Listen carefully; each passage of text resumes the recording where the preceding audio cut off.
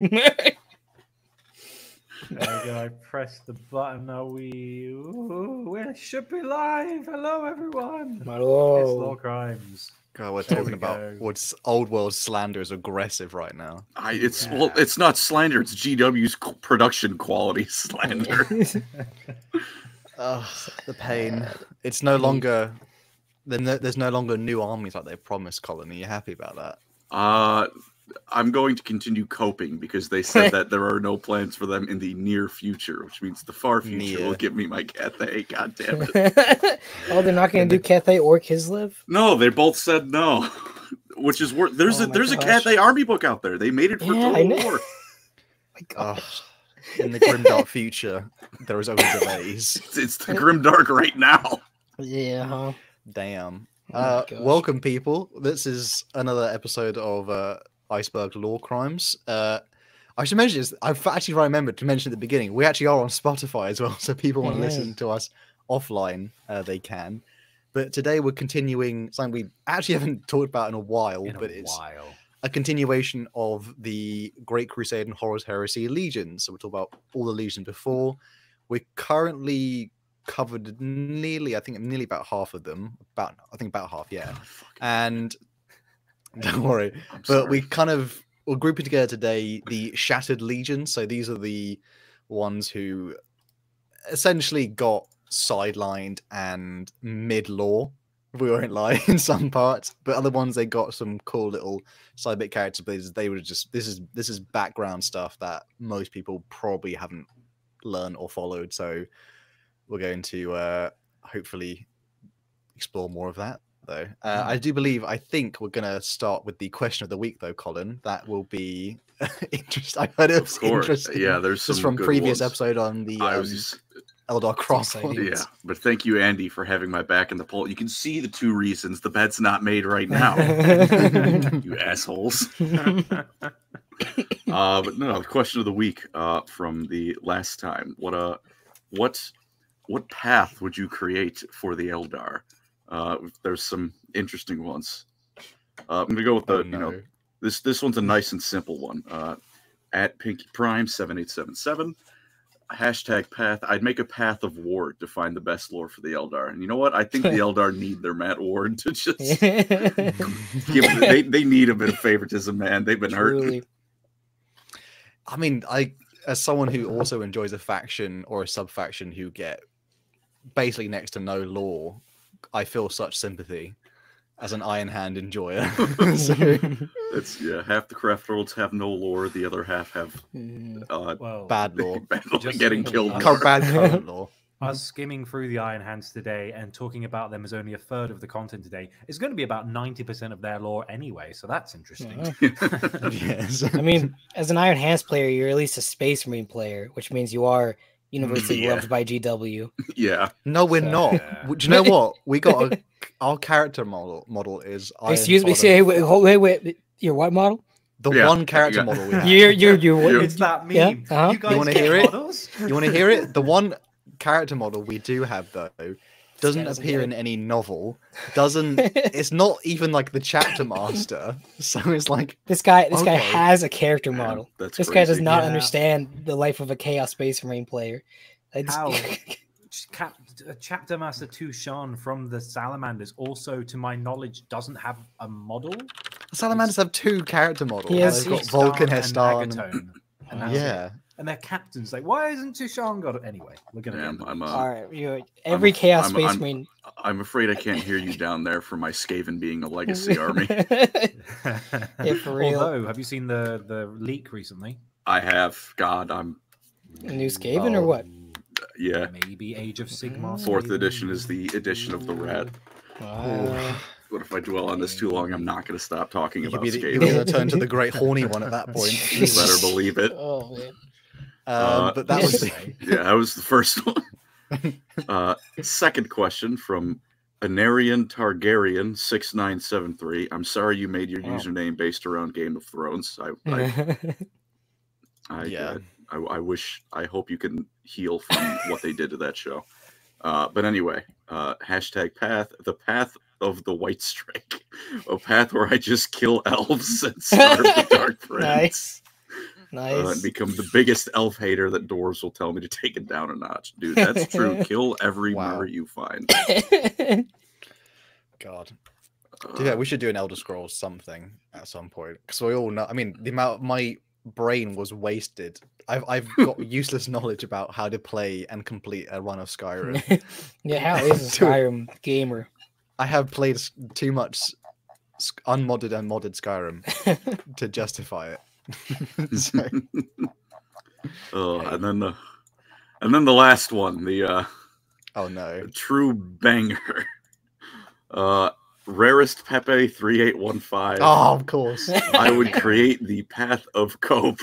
Its purpose would be to keep morale up by justifying every L, so it counts as a W, and Colin would be its Phoenix Lord. Nice. That's awesome. I will happily take on the goal of Elf Propaganda Master. The lore of Cope. Copium. I didn't need that, but that was funny. It's actually Also, really cool that they lost, by the way, because blah blah blah. Oh man. But good job, everyone. You didn't bring up fucking VTubers for once. I'm very proud of you all. Well, everyone's maturing. It's crazy. Oh, man. Thank you, brother. Oh no, don't die on us. Eli is going out. Oh no! First No. He literally before we started was like, "I've ripped my shirt," and now he's dying. It was the egg he ate months ago. It's come Oh back. man, don't mention the egg that we did as we move past it. So has nightmares about the egg. What's the next? We have another question of the week, so people put the hashtag and stuff in the comment section. Colin, remember what we put for the next question? I think it is. Yes, it is. I don't think we got a hashtag. Hashtag shattered. Let's put it All right, that let's one, go with hashtag shatter. What would you add to Lorehammer War that would break it? So, would you pick your Warhammer setting and just throw something into it that's going to ruin everything? No, I thought something was so like inappropriate. I actually can't say it's to do with the Emperor getting kinky, so I'm just going to completely ignore that. Dude, I would. Feel free to get degenerate in the comments. Like, within reason, within reason, you filthy scum. I would add Dwarf Slayers to the Leagues of Otan for no reason. Then it would break Hal's dreams of them being a unique faction. That'd be awesome. The Votan are about as original as like the like a cereal flavor that's clearly the same as the original. Like they put like original on something. Like just to like separate these things, but they're just clearly the same thing. We've got a donation from Donkey Man USA. Nice. I love that name. Speaking of Skaven, Colin, you've spelled my name with one too many L's, you bastard. Thank you for the $5. You've convinced me to start listening to Gotrek and Felix. You also spelled Gotrek wrong. On my long shifts. This guy's ruthless. Praise the Great Horned Rat's silliest clown. I'm reading the Thankful books now, so hell yeah. Nice. I would want to see. How does it feel life that achievements. Banquil has more books than the Iron Hands currently do? He's got 3 of them. Yeah. Okay. Holy cow. He's I mean, he's the be Horned fair- Rat's silliest goober. Mm-hmm. Iron Hands will eventually get when they've done a release for every single sub faction ever, then they'll eventually in the year 2035 they'll eventually Yeah, that's what I keep telling myself, buddy. do Iron Hand I've something. been waiting for every other Chaos Space Marine Legion to come out. When the headless not corpse of Ferrus Manus is revived and he's on a quest to find his head, you'll see it. You guys will be man. you'll be looking silly. It's actually really cool that they don't have any lore right now because in the future it'll be really cool, guys. good They lore when do they have do fun. Cope is real, guys. The path of Cope is real. I'm already joining the We're, path. we're all Maybe- followers of the Path of Cope. fucking Hal's an Exarch. No, I got some White Scars books in the Horus Heresy. I'm fine. Corsair Khan is real. Hey, I got an Yak model. anthology. Bro, I'm a Lucius the Eternal fan. All I can do is Cope, all right? Like, You got You a have just to the have life an animation. episode where he You wrecks got an the animation of Exorcists. it. doesn't he die in that?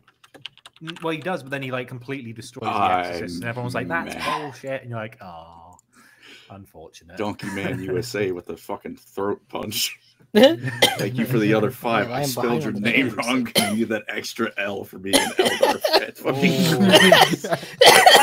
Remember, Sheesh. guys, you can't spell Eldar without an L. Yeah. Yeah, well, Truly. Wow. no, that's not going to work. That's the opposite of what I want. Never mind. Continue.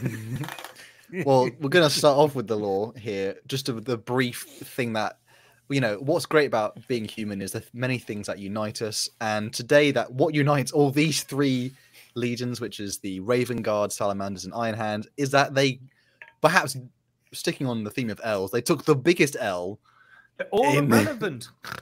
In probably the biggest L in the entire Great Crusade and Horus Heresy. So I think Andy's going to briefly just explain what Isfahan 5 is, obviously for the uninitiated. Here. Honestly, super cool. They put the 3 legions no one cares about and broke them at the start of the heresy. Yeah, good move, honestly. But we but do before we start, we do before have a donation Yes. with Go for a it, Eli. with a goofy question. Is the question the answer to this question seems pretty obvious? But hypothetical call-in with a lot of L's. If you can get rid of your diabetes with 0 repercussions whatsoever, would you do it?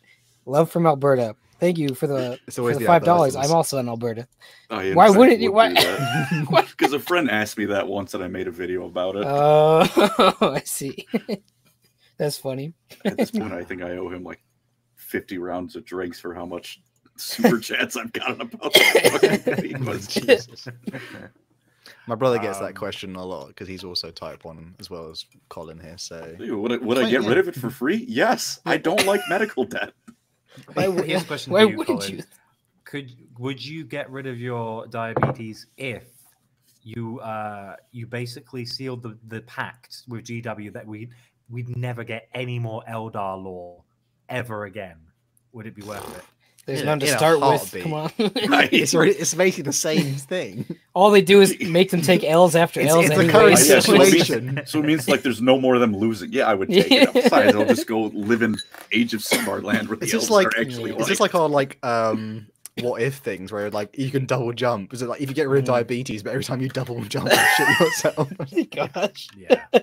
Well, thankfully I Okay. can't double jump, so I'll get rid of the diabetes regardless. Yeah. Oh, fun. A fact about insulin I found out the other day. If you exercise, it absorbs blood glucose from your body, so you don't need the insulin for it. I don't know. I just learned that, and I think that's pretty neat. That's why. One thing that I've learned from the last 2 years of school. So So what That's you're why saying is, Eli, exercising makes you go low. you can cure diabetes by you can't not cure it, but you just like exercising ever. Is that the Hmm? idea? No, of no, the other way around. Because Oh, you don't cure it have- by exercising. you don't have So the if you go for a insulin- run, you can cure diabetes. That's amazing. you can treat part of it. not Unfortunately, cure. the amount of energy required to constantly maintain Yeah. that not having insulin would be. I need to be running 24/7. DJ Beast in the comments. We don't need to answer that question about end times. Oh god, would you get rid of Oh, diabetes if you could? Oh, get an end time. Oh, okay, yeah, Eldar redo the end times basically. Fuck you. Moving on. Anyway, we It's can't on stall. 5. We can't stall the broken boys any longer. So we can't really talk about any of these legions without first mentioning Istvan 5. It's still pretty fresh in my mind because I've recently done a video on it recently. But long story short, Horus Heresy begins. War Master Horus betrays the Imperium, and before anyone really knows what's going on, he goes, right, I'm going to send the Space Wolves to attack the Thousand Suns, so they're out of the way. Blood Angels, they're out of the way. Ultramarines, they're out of the way. Dark Angels, they're out of the way. White Scars are somewhere, they're out of the way. Oh no, Nathaniel Garrow, this bitch, he's gone back to warn the Emperor. I don't like that. Rogel Dawn's having a hissy fit, and he's like, right, we need to get back at the traitors. Fulgrim goes to meet with Ferrus Manus, the guy in charge of the Iron Hands, and says, come and join the traitors, it's cool. And he goes, that's cringe, and betrays him. So, long story short, to get the reprisal on Horus's rebellion, the Emperor, through Rogel Dawn, sends 3 legions and then a further 4 legions to hopefully crush the traitor rebellion before it has any momentum to get properly started. Before we go any further, we got a donation from Angry Homunculus for £5. Thank you very much, sir. I'm Thank you, going to brother. call out Oh, good. I'm gonna call out Arthur's White Scar hatred by the fact that my extended family surname is Choktai, which That's comes from very cool. Chagatai. Very cool. I must admit, he did a tier list and he didn't put White Scars in S tier, so I just I bounced. I was like, Sad. I'm out. If I could live another life. life, another life, I would choose to be Mongolian. Just throwing that out there. All the things I never thought I'd like. That's just like I wouldn't have thought the statement of the day. Medieval Total War II made me racist. Quote of the day, boys. Oh my gosh, I'm tired. I'm just gonna go to Mongolia and get a hawk and I'd love to just be a horse lord. For real. So yeah, it's like the masculine urge to go be a horse lord Yeah, at the drop of a hat. Have you seen their old president? I don't know if he still is, but he's jacked. The most jacked presidents you'll ever see. That's what we should like get like you can't be a politician unless you're like hench. That's If the rules only. now. Yeah, well, it's It better worked than for Arnold Democracy. Schwarzenegger. Come on, Colin. So our American politics be like, no, only bodybuilders now. You think It's all you on think the Colin's American shoulders. people have anything to actually do with our politics? Those corpses in Washington are going to end up in charge no matter what we do. Yeah, for real. Oh, we have got another donation. You guys have been What do we very just want? generous. Thank you. Thank Hey, you, brothers, everyone. Thank you. Colin, a lot of Colin call outs today. I'm on the Zombie Slayer. Should I carry on reading Kinslayer and Slayer or something else that Gotrek or Thankwall is in? P.S. Death for the Knife Eaters. All right, you didn't Bless need you. to add Thank that you. one $20. at the end, but thank you. Thank you. In a video game, it's fine now. If once you get to the thing with, and you know what, she's in Total Warhammer now. You know what? Once she becomes a vampire, go read Ulrika's books. Fair enough. Yeah, So, Istvan 5. Let's go back to Incest. So basically, please. Yeah, quickly. So basically, Horus and his other traitor allies have purged their own legion. So you got the Emperor's Children, the World Eaters, the Death Guard, and of course the Sons of Horus. So they've actually kind of halved the numbers of, well, probably less than half the numbers of all their legions because they've been fighting with each other. And the Loyalists did a good job of fighting back. So they actually didn't get as much done as they were hoping in one swift move. So the Emperor says to Rogel Dawn, like, you're in charge of the military. There's kind of something going wrong in the back rooms. Like, what's that noise? Like, nothing. We're having some no technical demons. difficulties. No demons. No, was that Magnus? No, you didn't see anything. So Rogel Dawn's like, right, I'm angry now. I'm going to send some of my men. We're going to send the Iron Hands. We're going to send the Salamanders, the Raven Guard, the Night Lords, the Iron Warriors, the Alpha Legion, and the Word Bearers. We're going to send 8 legions. We're going to crush these traitor upstarts. He was just throwing shit at the wall to just crush them. He was like, these are the guys we can gather in around. Everyone else, like the Ultramarines and Dark Angels and stuff, they're too far away. Let's go smash their heads in. Basically, the operation in North Korea where they went to go cut down a tree, if everyone remembers the I reference. do remember Yes. that. But a few things go wrong. First of all, Rogel Dawn's contingent get lost in the war. So that sucks. That's what starts off with the Battle of Thal. He sends a third of his entire legion, which is like, I think 100,000 men or maybe a bit less, and they can't make the battle. Like, sorry guys, traffic. So okay, no worries. Who's in charge of this assault? It's Ferrus Manus. It's everyone's favorite Primarch Ferrus Manus, who does have a neck. For now. You know. He has a big, well, he had a big hammer, and Shout then out to my neck Fulgrim enjoyers. clobbered him with it. And there's a weird thing in the artwork where you see Ferrus, like even his model on this one, he's swinging a hammer. It's like, he shouldn't have that in He the has a lore. sword. Fulgrim takes it away from him, and he smashes Fireblade and he reforges it. Yeah, but it's And- really cool. Yeah, and that'd be I had weird that for artwork another made. tabletop. Yeah. I'm the only person who's had that artwork. The official, like the actual only artwork of the proper That's like duel. accurate, yeah. I'm The the other only one on person who this had it one, he's got a commissioned. freaking wrench. I'm like, why are you attacking Yeah. Fulgrim with a wrench? I know. This isn't a carpool. Because it goes hard. It does go pretty hard. Like, I just wonder what it's called. Like, this is Philip, my legendary wrench of war. And It he was should have made Philip. that. They should have made that a Philip. relic for the Tech Marines nowadays. Exactly. Yeah. That would have made sense. But either way, so Ferrus Manus is made in charge because he's kind of angry because Fulgrim Just a was bit. like, just a bit. He's like, "You're my best bro. Do you mind? Should we betray Dad?" no, and that's cringe. And they gets bopped, and then like Fulgrim kills pretty much all of his honor guard apart from his first captain. He's angry, so he's like, I'm leading the charge. And to be fair, Ferrus Manus and the Iron Hands are really well respected because they've got one of the biggest legions. Ferrus Manus is a taskmaster, and they get stuff done. Like they're kind of similar to the Dark Angels, except less empathy and more just get it done. Civilian casualties don't matter if we can get it done quickly. Like fine. So he's in charge, and the Less first wave is than the Dark Angels is impressive. Exactly. So the first wave is Iron Hands, and then two very much smaller legions, like the two smallest legions other than the White Scars, who are like third place. Like everyone knows there aren't many Salamanders and Raven Guard in comparison to the other legions, but it's an okay start. We'll send these 3 legions in first. We'll combat the 4 legions on Istvan, and then we've got 4 other legions, even though the Imperial Fist can't be here, backing them up. They make planetfall. They're doing all right. They're pushing through. Horus is in a big chair in his office, just watching it all happen. You know, Mortari and Angron and Fulgrim are cutting sways through the Iron Hand Sallies and Raven Guard, whilst Vulcan, Corax, and Ferrus are also fighting through. And it's kind of, they're pitting against each other, but nothing's really happening. Oh, look, good. Reinforcements. Good. We'll have this sorted. Unfortunately, Lorgar is a person, and he's been whispering to, you know, the Primarch of murderers, the Primarch of incels, the Primarch of... Did I not? Yeah, come on. Can you guess which one I mean? Conrad Gers? Well, you said murderers. The twin man, twins. yeah. Big tortoise man. So yeah, all of them are kind of going through their own thing. You know, Kers is a bit of a dick, just in general. Who's Turtle Man? Perturabo. Oh, Big turtle. He has so much armor, it's ridiculous. Yeah, he's more machine than that. that's fair.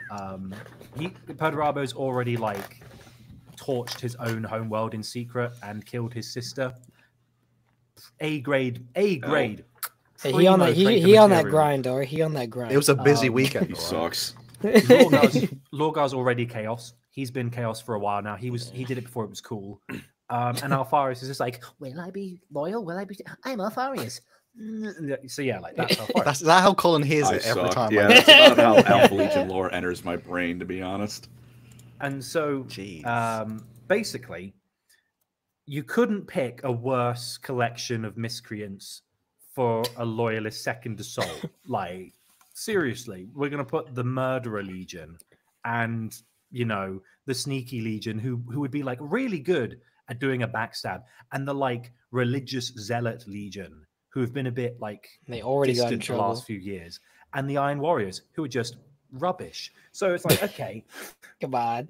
The thing is, their whole shtick is like, oh, Dad says I have to. So anyway, like they all make planetfall. Sally's, Raven Guard, Iron Hands. They're a good combo. They've worked well before in the past. The 3 Primarchs get on like really well, and they're making some headway. But 3 against 4, even though the traitors are kind of diminished, it's not going to work. And they're like, oh, good.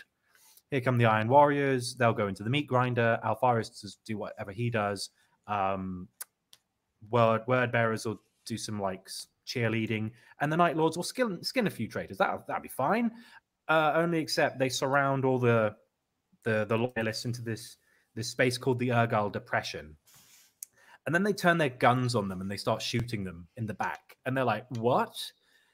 And what happens in the next few hours is about a big depression now. A big depression. In about the span of 3 hours, it's something like nearly, I think it's 150,000 Astartes get gunned down from the loyalist ranks. It's a tough read. It's harder to read than Istvan 3, in my opinion. Yeah, because the thing is, like, Istvan is like, oh, there's resistance, and it's protracted for months. Like 3 hours, the legions are broken. They're done. It takes like 90 days before the end of the battle, technically, but 92 of those days is just skirmishes. But that first 3 hours of that first day is just not good.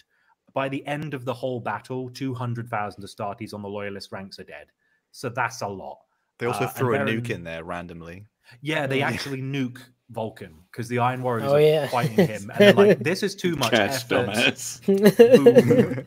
Press the big button. Didn't Ferris and the two other guys jumped the gun? Didn't they go in earlier than they were supposed to? Well, this is the thing. They didn't retreat.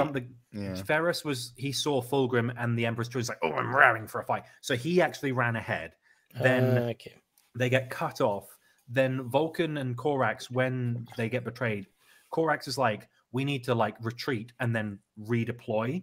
Whereas Vulcan says, no, we need to combine and dig in and then push back. And so they can't agree. So then they split up, and then Vulcan gets bombarded before he gets nuked, and Corax is like, oh no. So Corax is pretty much the only one who's in charge within like a few hours. And for the next 90 or so days, he's leading like raiding attacks. He's doing all these things to try and preserve what's left. Vulcan gets nuked from orbit, but survives because he's a perpetual. Ferrus Manus doesn't have a neck anymore, and that's a shame. And also the Iron Hands have taken like, if the Iron Hands have like over 100,000 Astartes, they don't anymore. The other two legions were small enough already.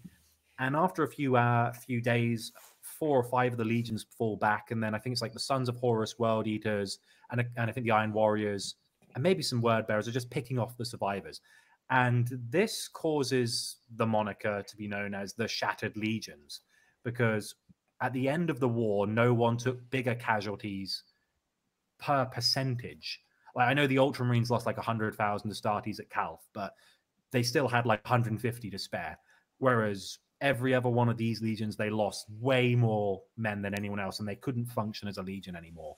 Calth was an act of self-defense. Okay. Oh no.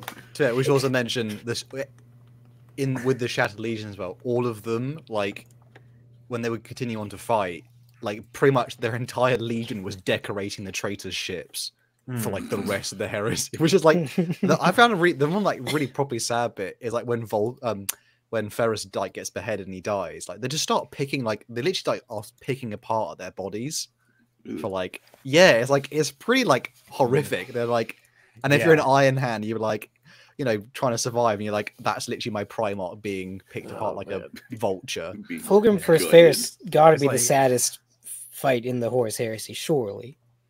Sad how quick it is. There weren't any there weren't any bigger bros than that fighting in the Horus Heresy, were there? It's like Mortarion versus the Khan, you know, they don't really care about each other in the first place. That one's kind of sad, but it's also poorly written, so whatever. But, yeah. Well, the only thing was, you mentioned about like how they picked apart like Ferris's corpse. Colin, to give you context, that's like if Rabute Gilliman was killed, they like picked his calculator out from his pockets, like put that back, put that back. He needs that. It's sticky. Took the laurel from his head. So yeah. So now we've got 3 legions that are completely useless in terms of being a standing army for the Legiones Astartes. And this is the only time in the heresy where an entire legion is taken unawares in its entirety. Like Istvan 3 is sad because it's brother fighting brother, but like Dropside Massacre is really sad because it's just like, oh, it's like we're gone. There's nothing left. Like the Iron Hands are like, we've got no lore left. Oh, that's a shame. And damn it, one of the main points about these legions is that even in current year 40k lore, because of this event, you don't really hear much about them for the rest of the setting. That's how. Well, don't have many successors, chaps. And before this, they took the Alpha Legion L, right? Deliverance Lost is before this, is it? No, it's not. No, it's after. No, it's following because the Alpha Legion start like cutting the Raven Guard's faces off and wearing them to like infiltrate the survivors' ranks. Of course, it's after it. Sorry, yeah, obviously. And then Corax is like, "I'm going to rebuild the Legion," and then the Alpha Legion. I don't think so. Are you though?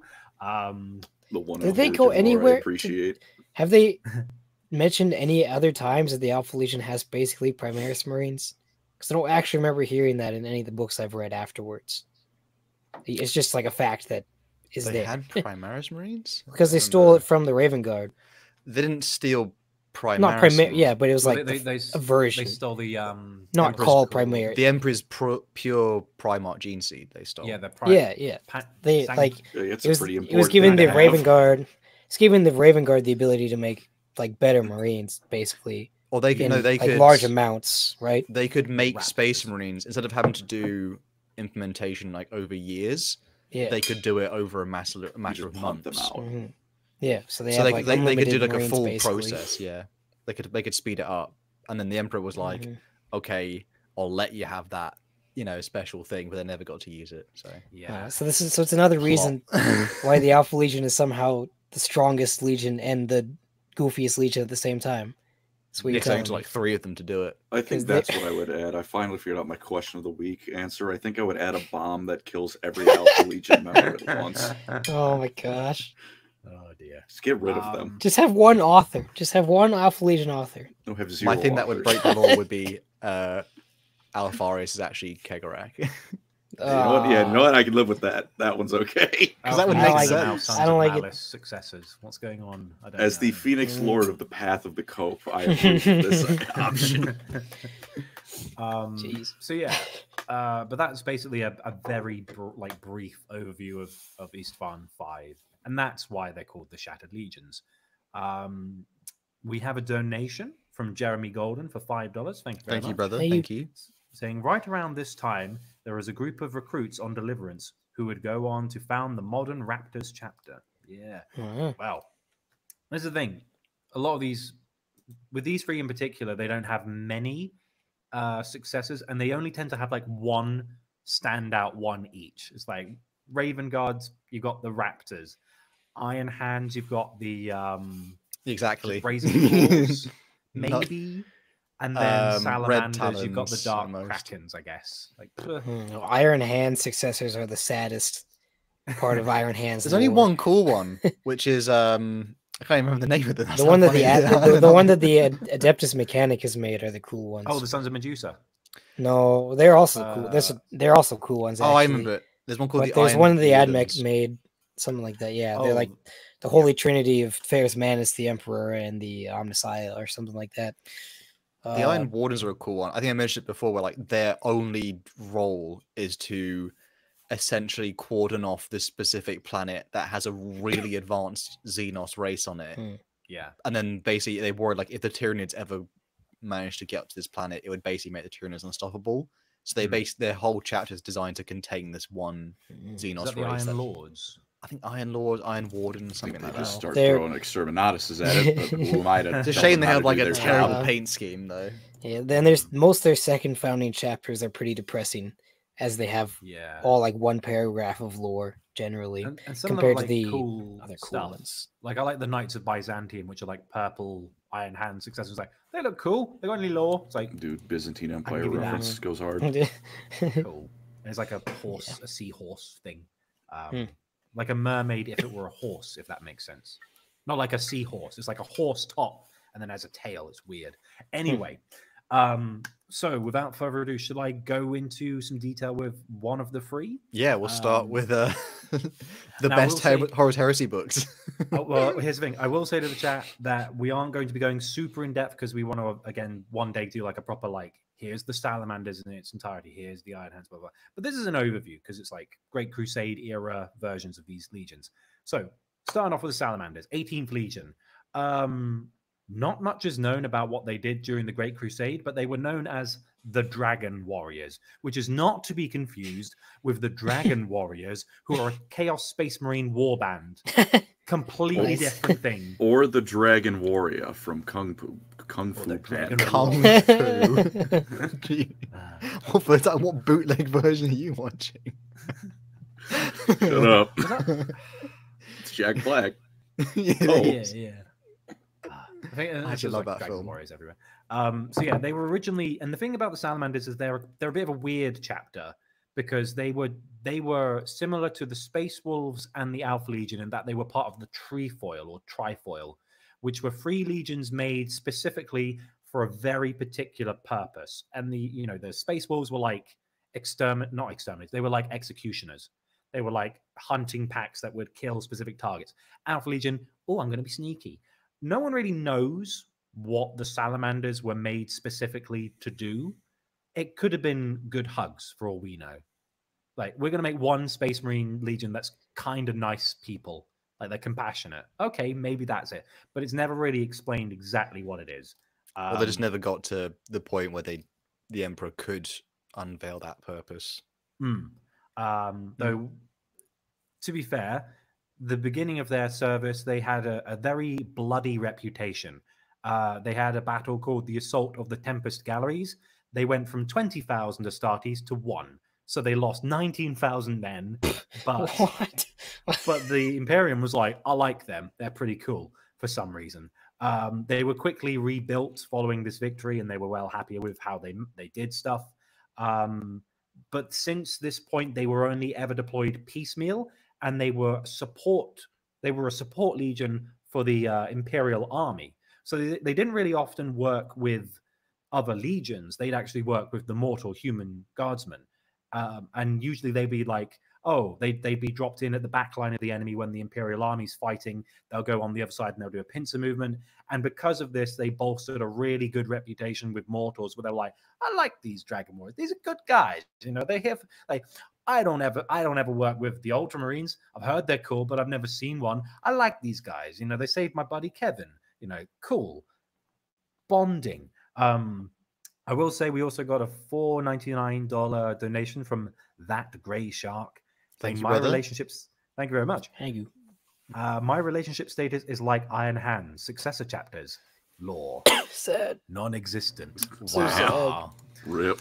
Did himself and the We Lord dirty. also from we got a Self-report. question from Crimson Glory about the streaming times.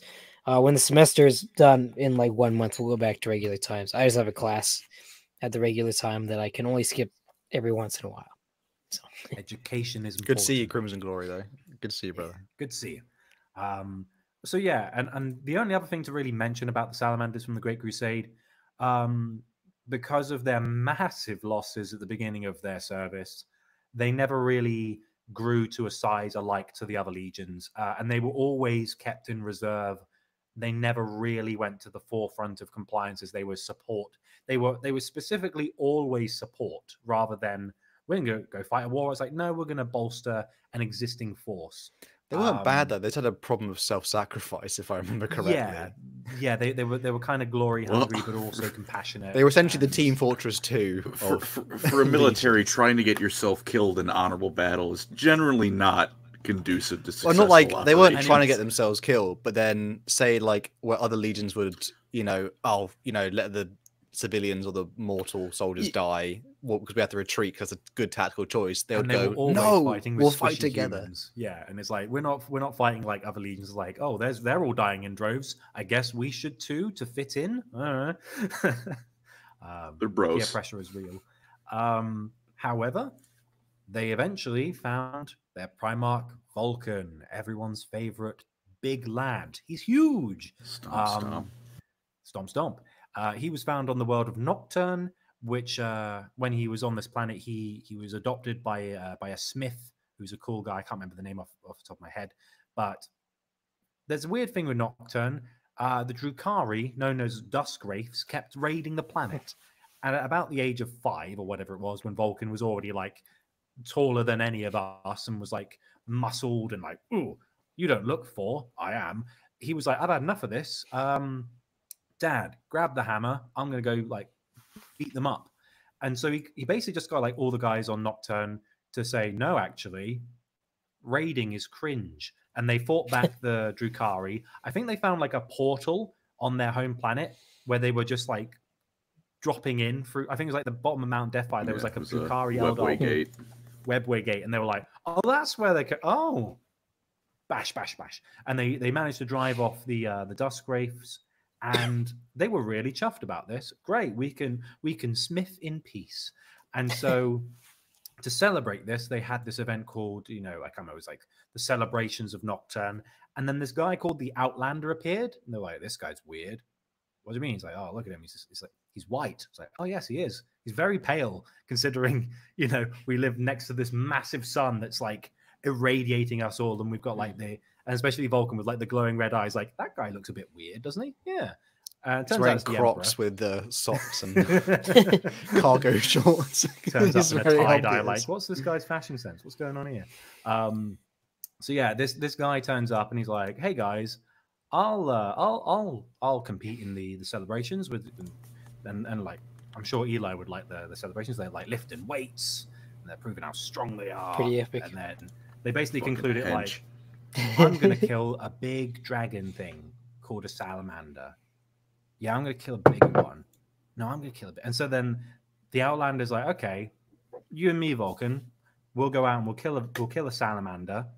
Whoever kills the biggest one wins. So they go up this, I think it's Mount Deathfire again. It's always Mount Deathfire. It's like that mountain in Ocarina of Time. It's just like, yeah, it's just that one. So they go and they hunt, and Vulcan finds a pretty big one, but then he has a bit of a tumble fighting the salamander, and he's clinging onto the edge of the ledge. And then the Outlander's like, oh, he's got this gigantic one. He's like, having a bit of trouble there, mate. Oh, and he saves his life.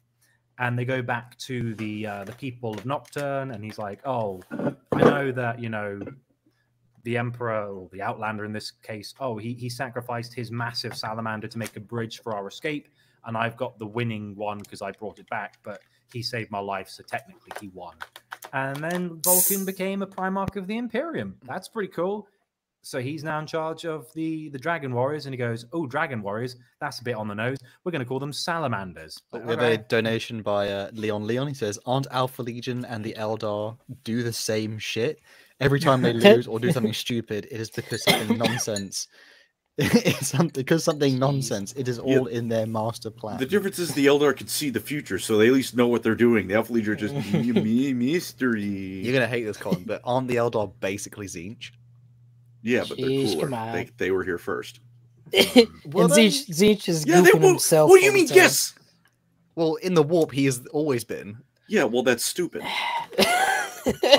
Is it wrong? Thank you, Leon. The warp has always been here. man. It has always been a thing. Then the Eldar gods are still around. That's just how it is then. If that's how we're going to pull In it. spirit. Nah, the Eldar are not Tzeentch. Oh, my goodness. So yeah, and with Vulcan back, Dragon Warriors are like, wow, this guy's tall. Like for like he's the biggest Primarch. He's like, how tall are Holy Primarchs supposed shit. to be? Like 9 feet tall or something. He's like 12 or whatever it is. Like, oh, he's imposing, and He's even taller than Magnus, projecting his height taller. Yeah, yeah, he is tall. The only guy taller is the Emperor, and It's we got a. no. Because there's always like I've seen that image of like scale, and it's like Rogel Dawn, and then it's just Vulcan's just that little bit taller. You know, I don't think that's taller. 100% accurate, that image. I know it's what you're talking about. Yeah. I don't even know if it's like lore accurate, but Vulcan is usually like a head taller at least than a lot of the other Primarchs. But either way, he gets back to he's inducted into the Imperium. He's given the 18th Legion. He does a few changes. You know, he goes, we're gonna remodel the companies to befit the different civilizations from Nocturne. We're gonna say, oh, Imperial Truth, that's a bit cringe.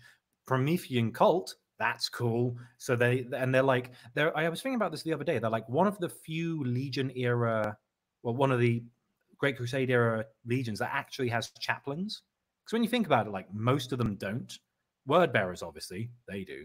But one of the reasons salamanders do is because they have the Promethean cult. So it's like, oh, it makes sense. They have like a religious thing. Whereas Ultramarines are like theoretical. Chaplains are cool. Practical. Religion is cringe. No chaplain. They don't really get them until just before the Horus Heresy. Like after the Edict of Nicaea, when Magnus got banned from using magic. Whereas they put chapters in the Legion, so they were like, we're just here to make sure you guys are not cringe. Yeah, yeah. But they were a bit less like, oh, Crozius. Oh, that's a bit Lorgar, like copy paste. I don't know. And that's obviously more widespread after the Horus Heresy. But yeah, and with Vulcan back, the Legion's really into crafting. They're like, oh, our dad, he can make a mean sword. That's cool. And so they really love like, macaroni necklace and making things. Necklace? What? Macaroni necklaces. Oh, macaroni necklace. Yeah, my dad's weapons are spicy. Well, here's the thing. Vulcan is characteristically like the most compassionate Primarch. But at the same time, he's capable of making like world-ending weapons. Like, absolutely. He goes into like, I think it's like a fugue state sometimes where he wakes up and he's like, oh, what have I made now? And then he's like, oh no, I made a gun that blows up the galaxy. Oh, not again. Maybe that's what very Oppenheimer of him. Maybe that's what they were made for, though. Maybe that was their thing, that they'd make super destructive weapons, but they'd have the heart to only use them when necessary type of Well, thing. that's the thing, isn't it? That's why I believe it's the I can't remember what it's called, but there's like an artifact that Vulcan made, and he actually takes it to the throne room, and he's like, put that with the Emperor. It's like a doomsday button. The Ball of just Seven in Hammers. case. Something, the Sling of Seven Hammers. Yeah, or the summing of 7 hammers, and it's like talisman. talisman. Yeah, like, and the Emperor's like, I can only trust Vulcan to make these powerful weapons because I know he's the only one who'll hesitate to use them. Like the Lion would be like, Oh, yeah, Fire away! yeah. Whereas like Vulcan's like, I mean, I've killing Eldar children's. I didn't want to. It's like, okay, Vulcan, okay. I assure you, Judge, I did not want to torch them. it just seemed good at the time. She was probably like 100 years old anyways. So I mean, like, does that change anything? I like to admit. Listen, the Lion has a point, though. If no one catches you, it's not a war crime. Yeah. If there are no witnesses, was it a murder? Anyway, so yeah. If a tree in a forest, such, blah blah blah. And as such, there's not really much else to say about like the other thing about the salamanders is like with all of these in particular, there's not much lore other than Istvan as far as before the 41st millennium. All you need to know is salamanders are compassionate, they're master craftsmen, and they're really like I think they have an affinity more than anything to be like, well, not Iron Warriors fortify, not cringe fortify, but like we'll set up a position, we'll fire. Do you have a flamethrower? You're my best friend. That's kind of their shtick. We got another donation from Crimson Glory this time saying $4.99. I wish to pet this creature. Vulcan was my favorite in TTS. Love when his orc voice kicks in. Good old days. Thank you, brother. Good old days. Good to see you. It's a good reference as well.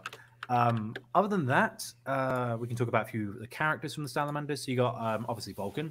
You've got Artellus Numion, who was the first captain of the Legion. He was there during Macragge when they found Vulcan's crispy corpse descend from the heavens and go, oh no, that's a dead Primarch, that is. And they're just like prodding him like, yeah, that's very Sauteed dead. Primarch. How did he get here? I don't know. Oh no. And Artellus was a bit depressed seeing his dad like proper crispy bacon, like, oh, like, and occasionally just be like, yeah, he's dead. He's dead. And he's a bit doubtful. But he had a weird sense of, oh, but I can't really accept that he's dead. Doesn't make sense. So they take his body back to Nocturne, and they are doing like the funeral procession thing as the planet's being assaulted as well. And they're like, okay, we're going to put him into Mount Deathfire because it's always Mount Deathfire. We're going to put him in the lava, and we're going to just like let him be one with Nocturne, and we can lay him to rest. And Numion's like, no, I can't. He's very much a cope marine, like Colin with the Eldar. He's like, I'm not accepting this. My dad's not dead. Can I stop catching strays, please? Damn.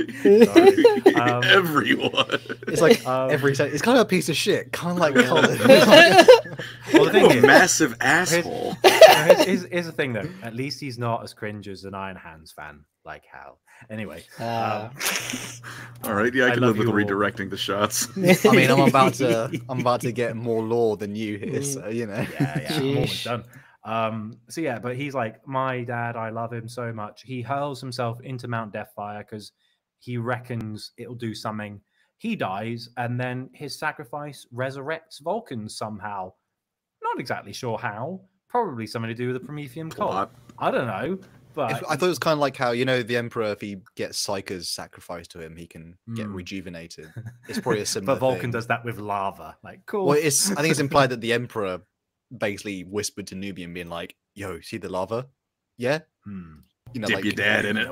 No, he said like also jump in it. What?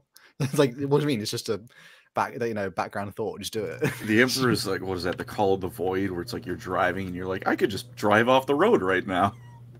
Or like, you know, you lose concentration for like 1 second, like a split second. You're like, oh. We got another $5 donation from Donkey Man USA. Oh, thank you, brother. Thank you. Saying Noble 6 is still in that cave. I also follow Path Copium. Wow. Yeah, Or Noble sheesh. 6. Dude, Vulcan is just Noble 6. They both fell out of orbit. They both are hiding in a cave alive somewhere for real. Yeah, to be fair, Yeah. he drop site massacre happened, and then all Vulcan saw was survive. Like, yeah, makes sense. That See, it checks. So yeah, that's Artellus. Not really much other than he has cool armor. He's first captain for a bit, and he died so our savior could live. Vulcan, nice. Only two or so others. I got Nomus Raitan, Regent of Nocturne and Lord Chaplain of the Promethean cult during this time. He defended Nocturne from invasion during the Horus Heresy. That's him. And last of all, you got Forge Father Tekel. So you know how I mentioned like salamanders, good craftsmen, and Vulcan has a tendency to make horrifically powerful weapons by accident. Before he left for Istvan 5, he went to Tekel, and he was like the equivalent of like a tech marine for the salamanders, but artisanal. And he's like, I'm going off to like a big fight. We've never done this kind of fight before. Could you do me a favor? Check out my massive vault of doomsday weapons. And there's like thousands of things he's made. And it's like, oh, these are cool. And he says, all right, Tekel, here's the cauldron. I think it's the chalice of fire or cauldron or whatever. It's like, I need you to dunk everything to this cauldron, destroy everything, but destroy. And he's like, everything. We can't let anything fall into straight hands. And then dude, wipe my hard drive. Wipe my hard drive. But they can't be found. Dad, these are really cool. We shouldn't break these. Like this is like a prestige level 5 COD knife. £5 million CS:GO, like, whatever. Okay. CS:GO knife. Like, we can't burn This is no. the 10 grand CS:GO knife. Yeah. Exactly. It was like Leon gave us another £5. Thank you, Leo. Thank you, buddy. He says we all love Colin and his bad opinions. Wow, every stray. Bro, please. I read Colin an alone. Instagram comment the other day that said, if there's one Pancreas No fan or Pancreas No Work fan on the planet, it's me. If there's one Pancreas No Work hater on the planet, it's also me. It's better to be feared and loved. I do like how Angry Homunculus basically encapsulated Tekel's storyline of cast it into the fire. But yeah, so he goes, Dad, please, can I keep like a few cool things? And he's like, all right, 9. You get 9 cool things, and the cauldron's one of them. You get 8. Other than this, you get 8 things. You pick 8 things, and now you're a Forge Father. And that means you've got to like stop these from falling into bad people's hands, because whatever you pick, it'll be a real big pain in the ass if anyone gets their hands on it. And so he became the first Forge Father. And that's his character arc completed. He broke everything else. He recycled everything like a good boy. And he kept 9 items, including a ship and a massive doomsday cannon on that ship and some weapons. So that's all. Is there like who's the one who he was the original like Legion Master, and then he got orked, and then Vulcan made him like a bespoke dreadnought. Cassian Vaughn. Yeah, he was like, he's one. Yeah, he was made. Vulcan made him like a dreadnought chassis that was practically indestructible. And he fought the Alpha Legion during the Horus Heresy. He's kind of cool. He fought alongside. He was at Isfahan, wasn't he? He got buried. Called Narik Drager, and they were like, "Oh, these Alpha Legion are pretty cringe." And then Erud was like, "I know, right? And I'm an Iron Warrior." It's like, "Yeah," and they fought together to fight the Alpha Legion. I think it was Headhunter. I might have read that book. Yeah, and the last thing I'll say about salamanders, there's not much else to say about the salamanders. They were in the Second World War. Hell yeah. Yeah, it sounds about right. That's about it. All right. Enjoy. So why isn't I have not kept up with the salamanders lore?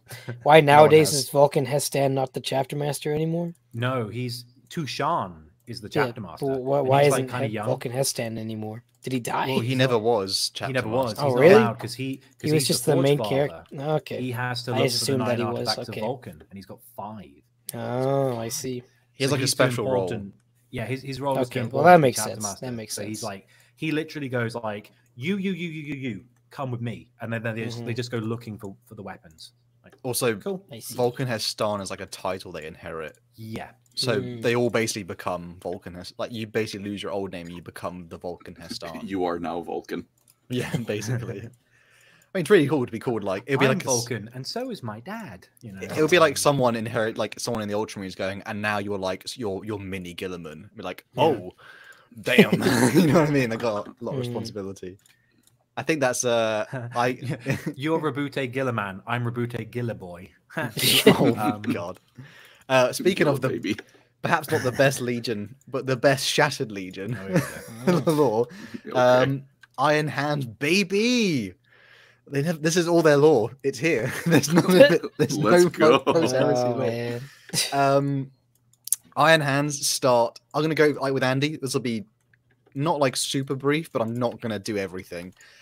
Basically, the Iron Hands kind of start as a legion called the Stormwalkers on Terra. They kind of get that name from a tactic, which is basically Hammer and Anvil. It's just called Hammer and Storm.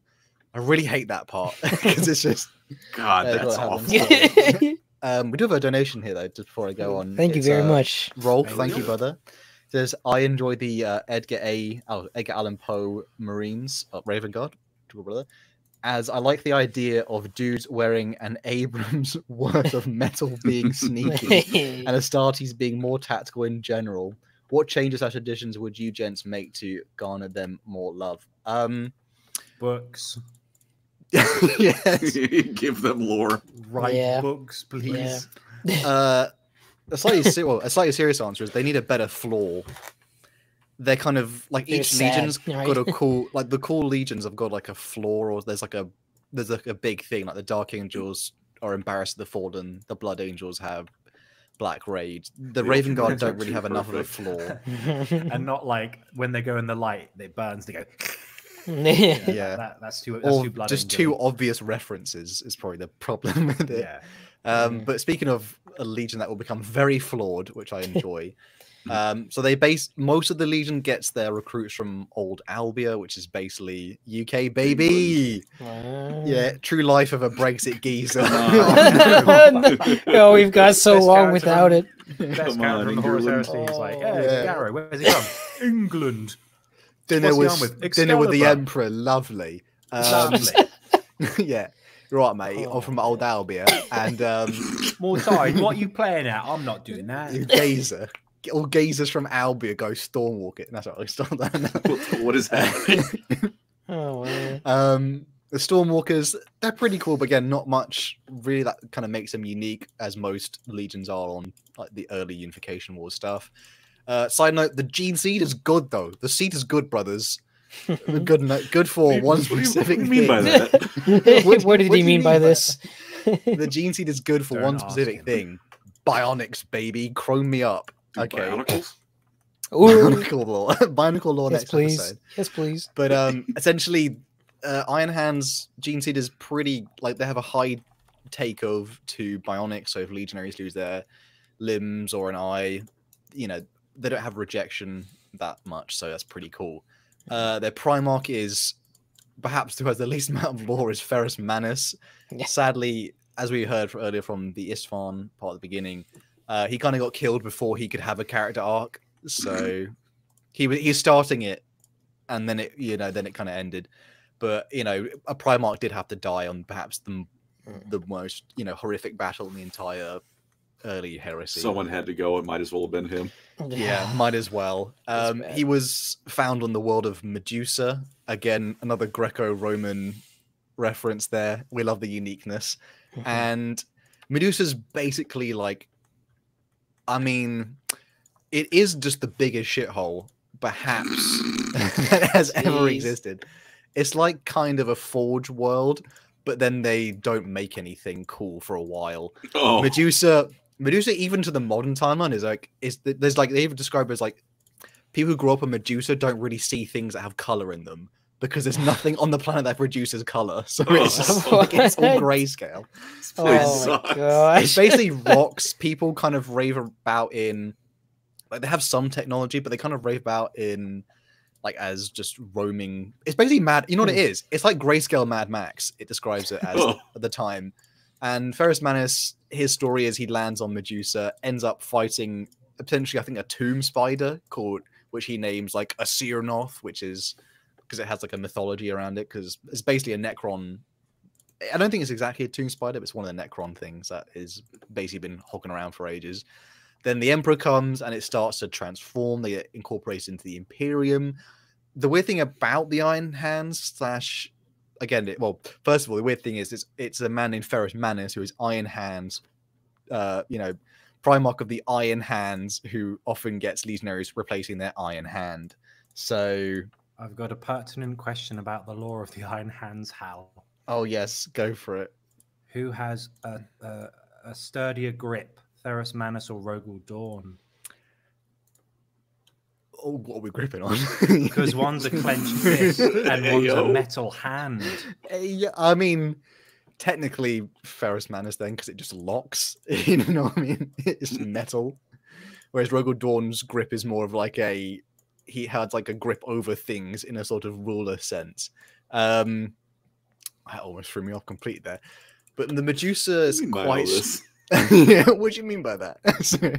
But Medusa's quite interesting because they had this basically sort of a barbarian clan system, and they basically transposed that into the Legion itself. And each of the clans within the Iron Hands, they all specialize in different traits, although somewhat around the idea of it being technology related. Some of the clans that are they had clans at the time, but some of them are no longer in the 40th millennium. They've sort of changed, or new ones have arisen.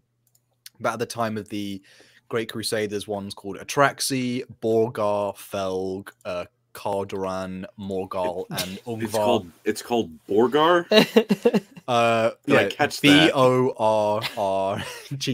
Borgar. Wonderful. Okay. Dimu Borgia. Wonderful. Borgar. And I love Warhammer. The clans themselves are sort of, as much as they were designed to basically cover each other's weaknesses, or sort of be legions within legions. So they would send out clans to sort of, like if the Iron Hands had to get Codex Astartes at any point, they probably could have. So they had so much, like, Medusans are quite independent and hard-headed, much like Ferrus Manus. Some notable legionaries, we're going to go for that before their Great Crusade lore. Oh, can I mention a tidbit about the clans? Oh yeah, go ahead. So basically, Ferrus had a policy of we're not going to make Medusa peaceful. You are all going to fight each other all the time to make you strong. So that's the kind of guy he was. He's like, I could make peace and unity between. It's like, no, I want you guys to be like attacking each other and like prodding each other with sticks and punching each other in the teeth. Like, yeah, that's the kind of guy I was like, just to keep you tough. So he's an asshole. Opposite of Vulcan. Oh, also, and they got on quite well. One last thing to mention as well is that it describes in the books that every single person from Medusa is pretty ugly. Like they're just like they just like me. Oh, no, like they are like it reinforces a lot. Like they are all pretty like. None looks of them is are not allowed to have a non-broken nose by the age of 10. It's like, no, we're They're pretty. Case. They're pretty. They are pretty. It's pretty ruthless to live on Medusa. But then again, like the strong emerge. They're fighting a war. They're not building civilizations. But some notable members again: Ferrus Manus. We're going to go over most of his story in the subsequent Great Crusade section. Leon donated a £10 saying Ferrus Manus, aka Iron Daddy. That's him, baby. Thank you. Not for very long, unfortunately, in the lore. Sad.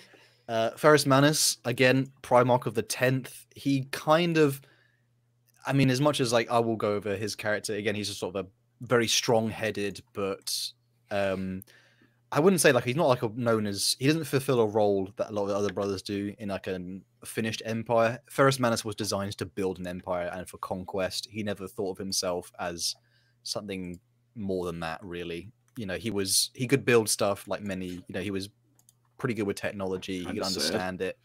He could always like Perturabo could build things without having to. Like he had the designs mapped in his brain. Knew everything basically. Yeah, whereas Ferrus Manus could just work out anything. It's like there's a bit in one book where he's actually looking at technology that's way beyond the Imperium, and he just by a look he can actually dissect it and he actually understands it. And he also has like some cool weaponry. He's that like teenager who used to disassemble PCs and be like, "How does this work?" But like stern. Have you heard of Bitcoin? It's getting big. Another small. I'm gonna go through there's quite a few Iron Hand characters because they kind of this is like where they get all their lore really. There's a guy named Amadeus Duquesne who was kind of like one of the OGs of the Legion. He was the Lord Commander. Yeah, when a lot of them would talk about Amadeus Duquesne, they would mention like, "Yo, that's Amadeus Duquesne!" Like, holy crap! Because this guy was basically sort of like pretty much the oldest guy in the entire Legion, very well respected. You know, Primarchs knew his name. Sadly, he gets it. Isfahan, and he's the one who actually like sends out the blaring call for like he literally just says them like, you know, run away, live, get revenge, and he lets himself sort of buy time for others to evacuate in space. There's a character called Gabriel Santar. I think he's part of the Sisyphean, the crew of the Santor dies, I think, on Istvan, because he's the first captain. Yeah, I was right. No, Gabriel, I'm thinking of, sorry, there's so many of them I get confused. Gabriel Santar was the first captain, apologies. He's similar to another name. Gabriel Santar was the first captain of the Iron Hand. Again, as you can tell, memorable. Gabriel Santar unfortunately dies in the third book, so in the horrors area. So by the way, fourth book. We got a 30 squigglies from incoming backup saying they Thank don't you, tell you that in lore, but the reason Ferrus needed to get metal hands is because he got his hands bitten off by Boing Gob. Yes. Yes. In brackets, Rip Rotisserie King. I like that ending. It's all coming together. It's all coming together. Not surprised. To be fair, there's a cool bit on Medusa where they basically say there's just like there's the Shadowlands area, and there's just like creatures in there where like even the modern day Iron Hands just don't go near it because it's just considered like that's fucked. That area. Hopefully. Gabriel Santar was kind of the only Space Marine who was able to like calm Ferrus Manus, because Ferrus Manus was a bit like once someone pissed him off, he was like a bull, and he would, you know, he'd lock on and he was like, I'm tearing it down. Like he's a bit Richard Nixon with it. Someone's breaking in. Storm, Dick. Sit down. Richard Nixon. So that Futurama is Kennedy Nixon's Fulgrim back. as example? What's going on? That thing in Futurama as well, with like his head's in the jar as well. It's pretty, pretty good link. Gabriel Santar was pretty skilled, but he did end up dying on the fields of Istvan 5. He kind of, I can't remember who killed him. It was one of the other Emperor's children. I don't know if you remember Eli. It might have been Voirosian, possibly. The guy who was the guy who birthed the who are the sonic weapons. Because Marius Voirosian is the first Noise Marine. Yeah, I think the first Noise Marine basically killed him, and they were previously friends, so that was awkward. Is this on Istvan that you're talking about? Yeah. I think he like cuts him up the groin and then like wears his skin or does something. Yeah. And the thing is worth horrific. mentioning that again, this is like the first time anyone's seen what the Emperor's children have been doing with like themselves, their makeup. Yeah, and when I say makeup, I mean like scalpels and stuff. And the Iron Hands, basically their reaction is just like, let's go fight them. And they just go, ugh. Like, that's their I don't want to fight that anymore. Yeah. Yeah, it's pretty horrible there. So I will one bit I want to add on as well. The Iron Hands themselves are not, even at this point, they're not like super, like not like a pro. Like a lot of the ones like Emperor's Children are very pro Emperor during Great Crusade, something like that. The Iron Hands were very much just like, yeah, we're kind of just soldiers and we enjoy soldiering. Like they don't even have that much Imperial iconography on all their armor. Their armor is designed to just be the best in all of the just like killing they're, people. They're just they're utilitarian. Like they just get the job done, and that's like Ferrus never wanted to be like a conqueror or a win. He wanted to be a conqueror. He didn't want to be a leader. He's like, I'll just get stuff done because that's the job. I'll get the job done and I'll do it well.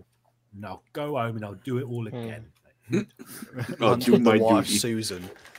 Isn't she lovely? And the next character is called Shadrach Medusan. Some people who actually have even heard of the Iron Hands Iron Hand character are like Shadrach. Because the reason why everyone likes Shadrach Medusan, I will go over some more of his events in his the Horus Heresy lore section, but Shadrach was a Terran and he's basically kind of one of the few who actually sort of realized the flaws within the Legion's ideology and was able to do something really cool within the Horus heresy, and actually almost managed to kill Horus himself. He tried to assassinate Horus loads of times, and he got really close. And it's really funny when Horus is just like, this guy's getting on my nerves, and he's just like going, yeah, he was a massive times. pain in the ass for Horus.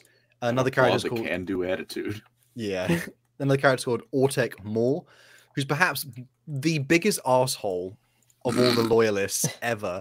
This guy would it's kind of that thing of everyone here watched Bleach. Is it? I never saw it. There's a character called like Yarwatch, maybe Yarwatch, who like if someone had to, like in the Iron Hand, you can become a captain by dueling the previous captain and killing them. Like they would only let the strongest lead, and Ortek Moore would regularly duel other legionaries for fun just because they annoyed him. Oh, not even Iron Hands or no other Iron Hands. He had a reputation. He was good at what he did, but he was a complete dickhead. He was this guy did not care about civilians one bit. There's also another captain called Ulrak Brathan, who will be part of the crew of the Sissy Fem, which is basically the crew. Seriously, the Sisypheum. Is that the actual name? It sounds like the Sisypheum. Apologies. It's a different vessel. It's yes, the U.S. the Imperial sailing ship Femboy. Oh, there's a Horus Heresy plot, which is it follows the crew of basically the Shattered Legions. Like a few of them survive, and they all board this ship, and this is the one that manages to basically semi-assassinate Fulgrim, and then some other stuff that Andy will cover.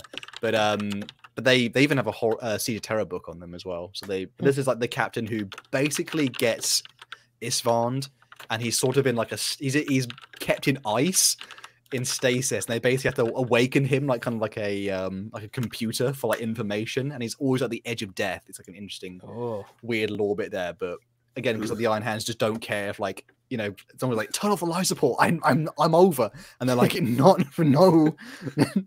no you ain't. You say you do.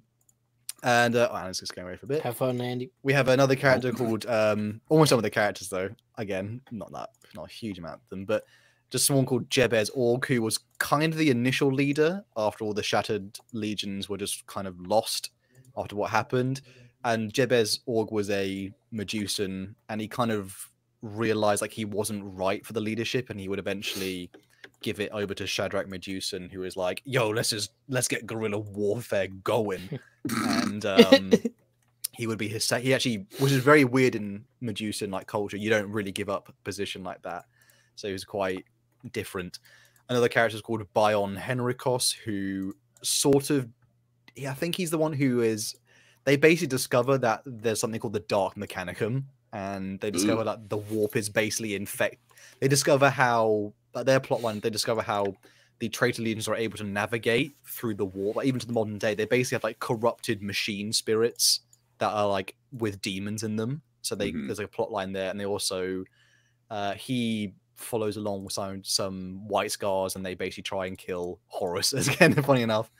And one of the characters, that involves a plot of like, there's a character called Little Horus who doesn't make it to the end of the Horus Axeman, right? Yeah. They try and kill him as well. Bion Henrikos ends up getting killed by Little Horus, but then Hubu Khan, who's one of the white scars, he got lent. Oh, there's a really cool part of the lore here. At this time, the duelists of the Iron Hands, they carried around Zweihanders, which is like, and it's a thing that they don't have in the 40k stuff. But I wish they did. No, but it's because again, like the Iron Hands, they built bulk armor, so they thought we need like a heavier weapon. And he actually lends it to a white scar, and the white scar goes, "This is really hard to wield." And they're like, "Yeah, you got it. It takes a while to get used to that." And he ends up like slicing Horus Aximan's face off. That's literally has a face off. Yeah. Took his face. Literally face off. And yeah. And then there's a last character called Cybek Wayland, who's probably one of the coolest names I actually enjoy in that legion. Cybek Wayland was a character who basically is also again part of the Sissy Fem, the Sisyphean group. he's sort of tied in with a character that Andy will talk about later, but he's also immortalized in the Iron Hands Medusan sort of fortress monastery as like one of the few images they have of the Horus Heresy, which is Cybeck Wayland rescuing Ravengard from Isfahan 5. So he's actually like an immortalized character. It's a shame. He's one of the coolest characters, and there's like one picture of him, and it's like, you know, there's that Horus Heresy Siege of Terror books images where it's like busts of just the characters' heads. That's the only thing we have. It's like, can we not just have him in like the armor, please? His story is quite funny because he doesn't like any of the salamanders or Ravengard because he doesn't like they all have like a sense of humor, and then he's like, it's a bit odd. He's just the typical grumpy old man, like, oh, don't kids. And how dare you all have fun? Yeah. Moving on to the Great Crusade lore. Essentially, well, Iron Hands lore starts with again Terror spreading out and meeting their Primarch. Ferrus Manus gets found really early on. It's like the 4th Primarch found so he gets to mold his legion pretty quickly. Iron Hands specialize in, you know, basically upgrading their technology, bionics, heavy artillery and bombardment. They often have even to the modern day, they have the most amount of transport tanks out of any legion. They're basically an armored core of all the legions. Armor core. Someone said armor core. It has lore, right? That's why. What's that shop where you buy all the gadgets in the UK? It's like Greg's. whatever it's called. Greg's. Greg's. There's like that gadget shop, and it's just like the Iron Hands are just like those guys. They're just like, oh, they've got drones. Oh, they've got like weird gadgets. Yeah. People don't know the Weatherspoons lore. That's the Space Wolves. I do not know the Weatherspoons lore. I got Weatherspoons in the UK. By the way, there's like a Weatherspoons like a chain. Usually like you people like chain restaurants or like chain fast food. This is a chain pub. But it's known for having like pretty good drinks and then pretty much like basically what people think English food is. Think of it like this. Like that's the food. It's the McDonald's of alcoholism. It's like, what if McDonald's were a pub? Oh, that sounds so gross, dude. Oh my gosh. Really cheap alcohol. There might be lights, but they've got security on the door, so it's fine. It's like that's the vibe. Like if people complain about English when people complain about English food, this is the place that makes that food. It is where perhaps cuisine goes to get picked apart at Isfahan 5. Microwave cooked chicken basket for me, please, and a strong. You never eat at a Weatherspoons. Oh my gosh. It's deep fried arsehole. It's terrible. My favorite. So continue on with the lore.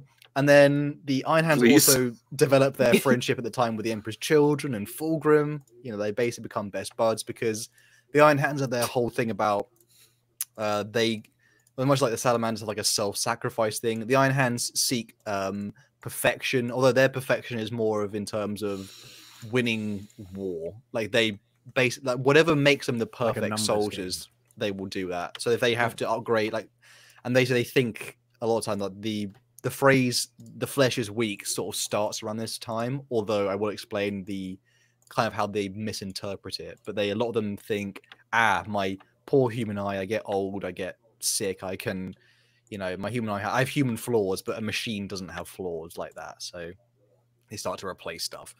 They basically conquer loads of planets. Again, it's not the most decorated out of all of the legions, but they pretty much are. I'd probably say middle of the pack, to be honest, because the Iron Hands, despite the tactical genius of like the Lion or Horus and stuff like that, the Iron Hands are sent against, like they're kind of similar to Iron Warriors. They do get sent against pretty horrific foes a lot of the time because again, they'll grind things down into paste. Although they aren't like the Iron Warriors. It's like we have one tactic, and if we throw enough of our men at the wall, it will win. Whereas the Iron Hands are a bit like, we should maybe go around the wall. Good idea. Like they're a bit more logical. A slight interesting as well is that a slight interesting as well is not as well known, which is the Iron Hands actually have quite a lot of so like in sports teams, like players get sent out on loan. There's quite a lot of that happens in the Iron Hands. So they actually have quite a few like smaller detachments or squads from other legions. So actually a contingent of 1,000 Suns actually follow along with them. A small amount of Emperor's Children, a small amount of Ultramarines actually follow along. in some stories as well. So they actually work with, and they've often as well trained a lot of the other Primarchs or legions. So they kind of are like a weird mix again, like because there's so many different clans within. It's sort of like its own mini empire within the Iron Hands. Yeah, and they sort and of again, it goes back to that we were taught to be get better independent, through yeah. conflict and competition. So they like to be like, how do you do war? Yeah, with like special hats. Cool, we can try that. Yeah. What's the weird part is everyone seems to like them in universe in terms of like all the other Primarchs and legions like working with them because it's kind of that they're seen as like Old the food. reliable. Well, they say like the food of the old reliable. Essentially, there's nothing wrong with them. They're not going to be your best mate, but they're also like that's that co-worker who's going to get done. You know, like that co-worker who actually does his is job. a nail and you need a hammer. It's a pretty good hammer. I'm just saying. Yeah, but you're not friends outside of work. So I like how, like, on both sides of the aisle, that's like Horus said, if we get the Iron Hands on the traitor fold, we'll win the war. And then Gilliman was like, of all the Dauntless few, they're one of them. Where I'm like, and when Ferrus died, several man tears from Gilliman going, I like Ferrus. Oh, just from coming from Jared Ezrin, who put English food is barely passable as food. Listen here. Listen here. I don't disagree. I have French palate as well, so do you know what it is? Do you know what it is? It's a culture of overworking, so therefore food is not. You don't care because lunch is like 30 minutes at most. I don't know. I get a lot. That's what we get around here. I know, but it's just, I guess overwork. There's too much overworking in our culture, and not enough spice. And where was I on the law? Oh yeah, so at this time, they're kind of again, the Iron Hands are very much. They don't really care about being like number one because they kind of know like Horus is the most favored son. Ferrus knows that. Ferrus kind of likes the Emperor because the Emperor is sort of like he's like his big brother in a way who like when they had like the wrestling match in the living room and the big brother won, so it's kind of like I respect you now kind of thing. That because when the Emperor landed on Medusa, he basically went, all right, the Emperor, let's go fight. Round one, ding ding. Round one went straight fight. In. One of the first few things that happens in novel form is a small story where basically Ferrus Manus gets isolated from his legion by the Eldar, and essentially this Eldar Farseer is trying to warn him, basically saying like, listen, I need to speak to you. You're a Primarch, son of the Emperor. A catastrophic civil war will be coming soon. And Ferrus Manus is like, alien filth. What are you saying? Lies. And he basically, and then the Eldar basically goes, he's too stubborn-headed. Why did they choose him? That's about right. Yeah, they chose all the wrong Primarchs to talk to. Yeah, like there's an interesting part where was right there. They actually show. It's an interesting bit where they managed to separate him by creating a psychic storm that basically short circuits electronics. So an entire legion that has bionics. That was like their scenes. They would this sort of changed them because they're like, oh my god, they just tapped us in our biggest weakness. And one character I mentioned earlier called Bion Henricos, he was quite young at the time. He basically only had an augmetic arm, like one off, and then he took it off. And then when he took it off, they were all like, oh my god, what have you done? Yeah. You're like, what are you doing? That's cringe. But he basically went, I don't care because our Primarch's in danger. And he alone with like basically the mortal soldiers went in to go fight the Eldar. The mortal soldiers basically got killed to a man, but because they did a job they couldn't do, they basically gave them like a place of honor. So they kind of guarded the Primarch since then. Can't remember the name of the group, whatever. Because again, Iron Hands law. They would then the Morlocks, is it? I think so, maybe. I can't that's remember. The honor guard. That's like the elite. Oh no, that's the part of the Legion. This is like the mortal human ones. Right. There's also another event where essentially Ferrus Manus, they found a world that was kind of like they basically found a second Mechanicum, and Ferrus was like, he already had a pretty strong alliance. The Iron Hands have always had a strong alliance with the Mechanicum of Mars, and they basically went, yo, we kind of needed to like just pack this world in and implode it. And Rogal Dawn went, nah, we could probably just incorporate them into Mechanicum. They had a massive row about it, and they basically fielded champions. This is where Sigismund basically managed to beat the Iron Hands champion, and Ferrus has basically walked away being like, fuck, we looked weak, you know, like we're pissed. Yeah, and he basically like took that guy aside and was just like, why do you guess suck? guess who's getting a beating tonight? Just saying. Like, No, but they don't actually like because that was the kind of guy that Ferrus was. It's like, if you fail, I'm going to make you pay for it. The whole thing was, I'm going to whoop your ass. oh, a slight thing as well. The Iron Hands are not friends with their Primarch. Like, as much as like a lot of them are like, they're like, you know, oh, friends, you're my sons. Ferrus Manus is very much like, I'm your commander. That's all I am to you. Your soldiers first.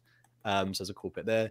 There's also they're extremely loyal and they love him, but they are like, it's like stern dad, but stern dad is also he just like, wants them to be very better good at fighting. And we're like, there's also the event's called the War on Gardenal, which is basically they find a planet where essentially humans are sort of produced in, I don't think they're not vat grown, but essentially people just get to like basically the nobles essentially get their gene seed, shall we say, spread out amongst the population, and there are literal billions upon billions of humans on this planet and this like sort of small empire, and the Iron Hands are having to fight them. They have like terrible like basically modern day guns versus Iron Hands, but there's so many of them, like all the Iron Hands weapons keep getting clogged up with meat and horrific things.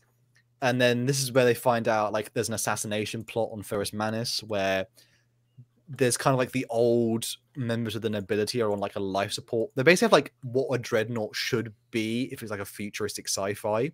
And they managed to like sneak in to the main capital ship. And Ferrus Manus, by the way, his throne is inside a vault. Like he made an actual vault inside the ship. Yeah. Which actually gets turned against him because one of the guards outside, he basically has like a bomb trigger, and he basically starts vomiting up acid and just locks the doors of the vault. And they try, and then the two, a Psyker and this sort of massive sci-fi dreadnought, trying to assassinate Ferrus. So the Psyker like tortures his mind with like visions of his old life and him basically surviving as a baby, fighting a Necron thing. And then this massive dreadnought, which has like plasma futuristic cannons, which is like where the bit I said earlier, like Ferrus like able to recognize technology that's beyond even Imperial stuff. But Ferrus just there's one great bit. Basically, he ends up winning, and the dreadnought guy basically gets smashed apart. And then the Psyker guy goes, "I'm so sorry. In fact, maybe we could work together." And before he can finish that sentence, it literally says like Ferrus just literally caves his hammer into the guy, and it goes so hard it like dents the wall of the actual the vault that he built. Like he said he hits it so hard. Like, I'm not locked in here with you. You're locked in here with me. Bonk. He said he hits it so hard he actually caves in the inside of the almost impenetrable vault door that he made. So it's pretty awesome. That's a great. Could you imagine being on the other side of it and you're just like, can you hear anything? And all you just hear is dunk. Donk. Yeah. He rockets Fulgrim's hammer that he made. One of the last few bits of the Great Crusade is towards the end, they have like a small bit of lore where they mention they're kind of worried that they basically got overshadowed by most of the other legions because a lot of them, again, the Emperor kind of has, the Emperor had favorites, and they basically have to come to terms with the fact, like Ferrus sort of, at one point he tries to sort of act like how Fulgrim or Guilliman would, where he starts to like negotiate with people and things like that, and it always ends up in failure. So he basically goes, "What the hell am I doing? The Emperor's already got a Guilliman. I'm Ferrus effing Manus." So he ends up, I'm just the guy who I'm the guy who rocks up and destroys planets. I don't need to be more complicated. I'm just loving the idea of him in a negotiation, like, "Hi there, I'm the diplomat from the so and so." He's like, "Hi there, I'm Hammer. I'm going to kill you. Do you like hands?" What? Ugh, and he just he's just like me. Yeah, he basically sort of has a come to clarity moment where he just says, I shouldn't, other the ones of, Vulcan's a crafter, Guilliman's a diplomat, the Lion's a leader, Horus is the charismatic one, who they basically Sanguinius is hot. Yeah, they kind of recognize, again, funny lore tidbit as well. Character traits. There's a funny lore tidbit we should mention as well. I probably haven't mentioned it so far. Ferrus Manus literally has iron hands from the tomb scorpion thing being melted onto his arms.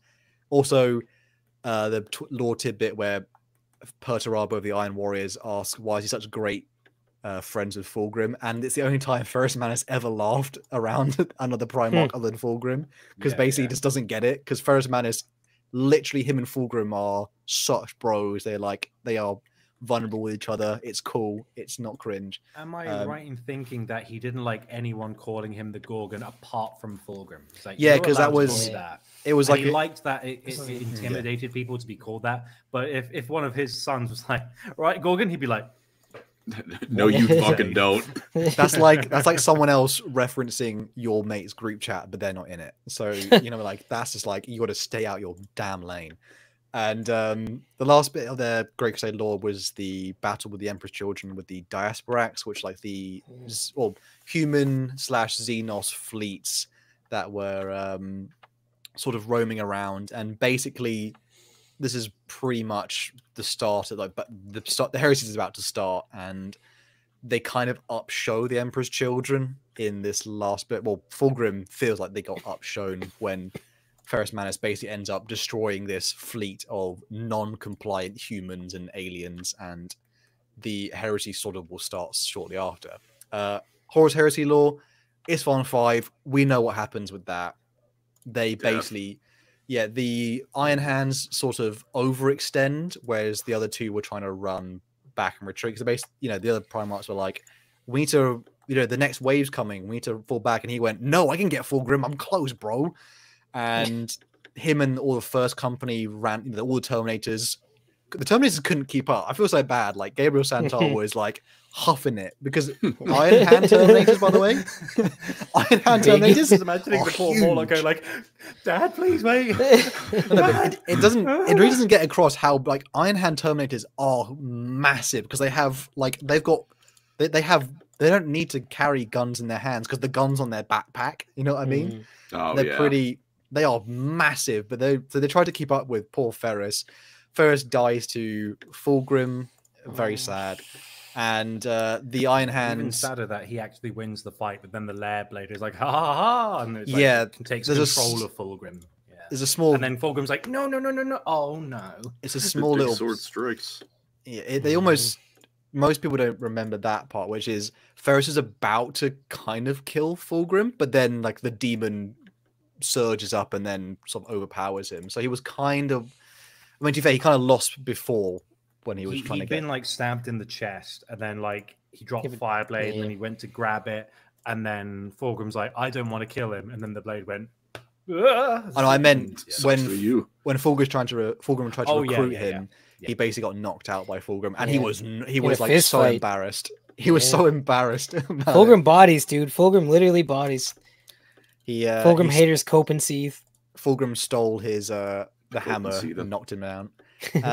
But the Iron Hands at this point basically get shattered.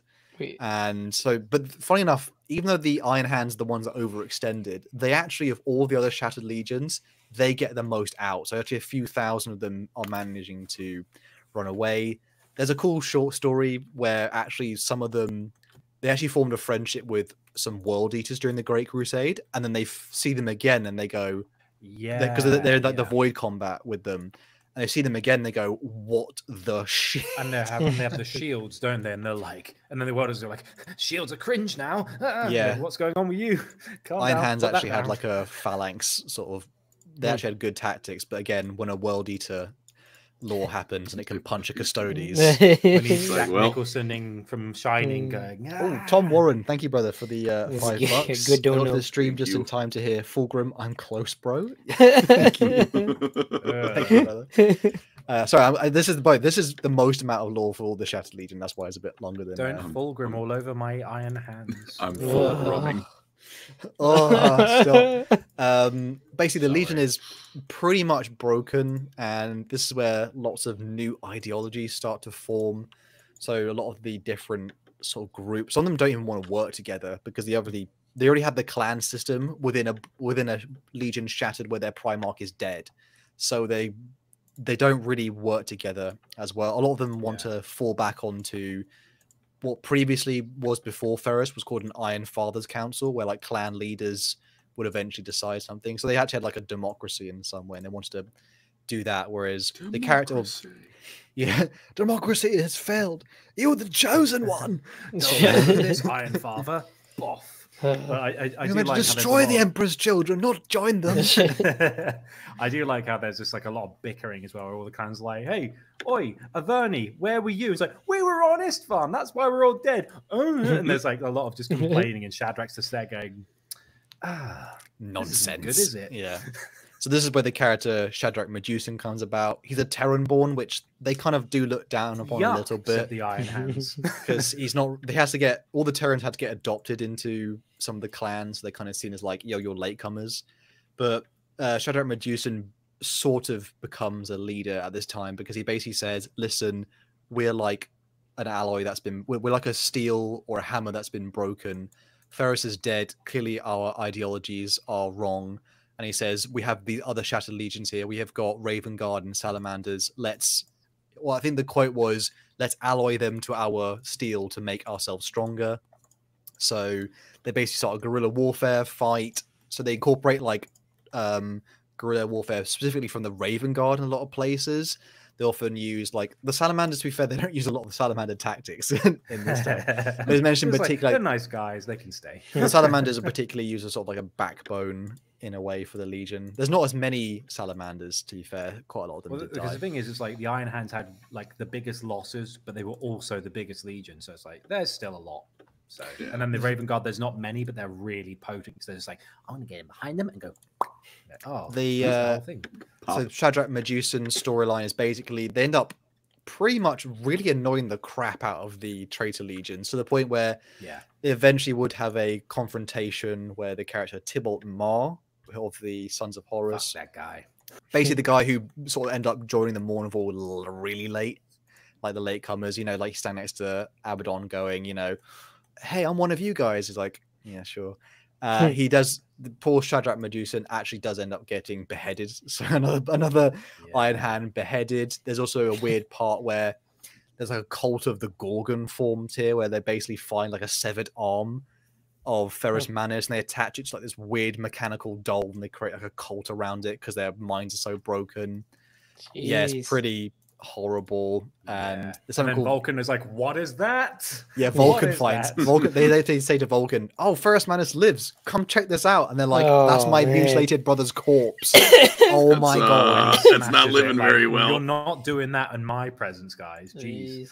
And then there's a story called the Keys of Hell. Basically, there's a technology found in the Great Crusade that Ferrus Manus basically said, "Never use that. That thing is forbidden. Do not do it." Something called the Keys of Hell. It basically inverts your mind in upon itself, and you kind of turn into like a walking servitor, but you basically have the operational efficiency of a space marine.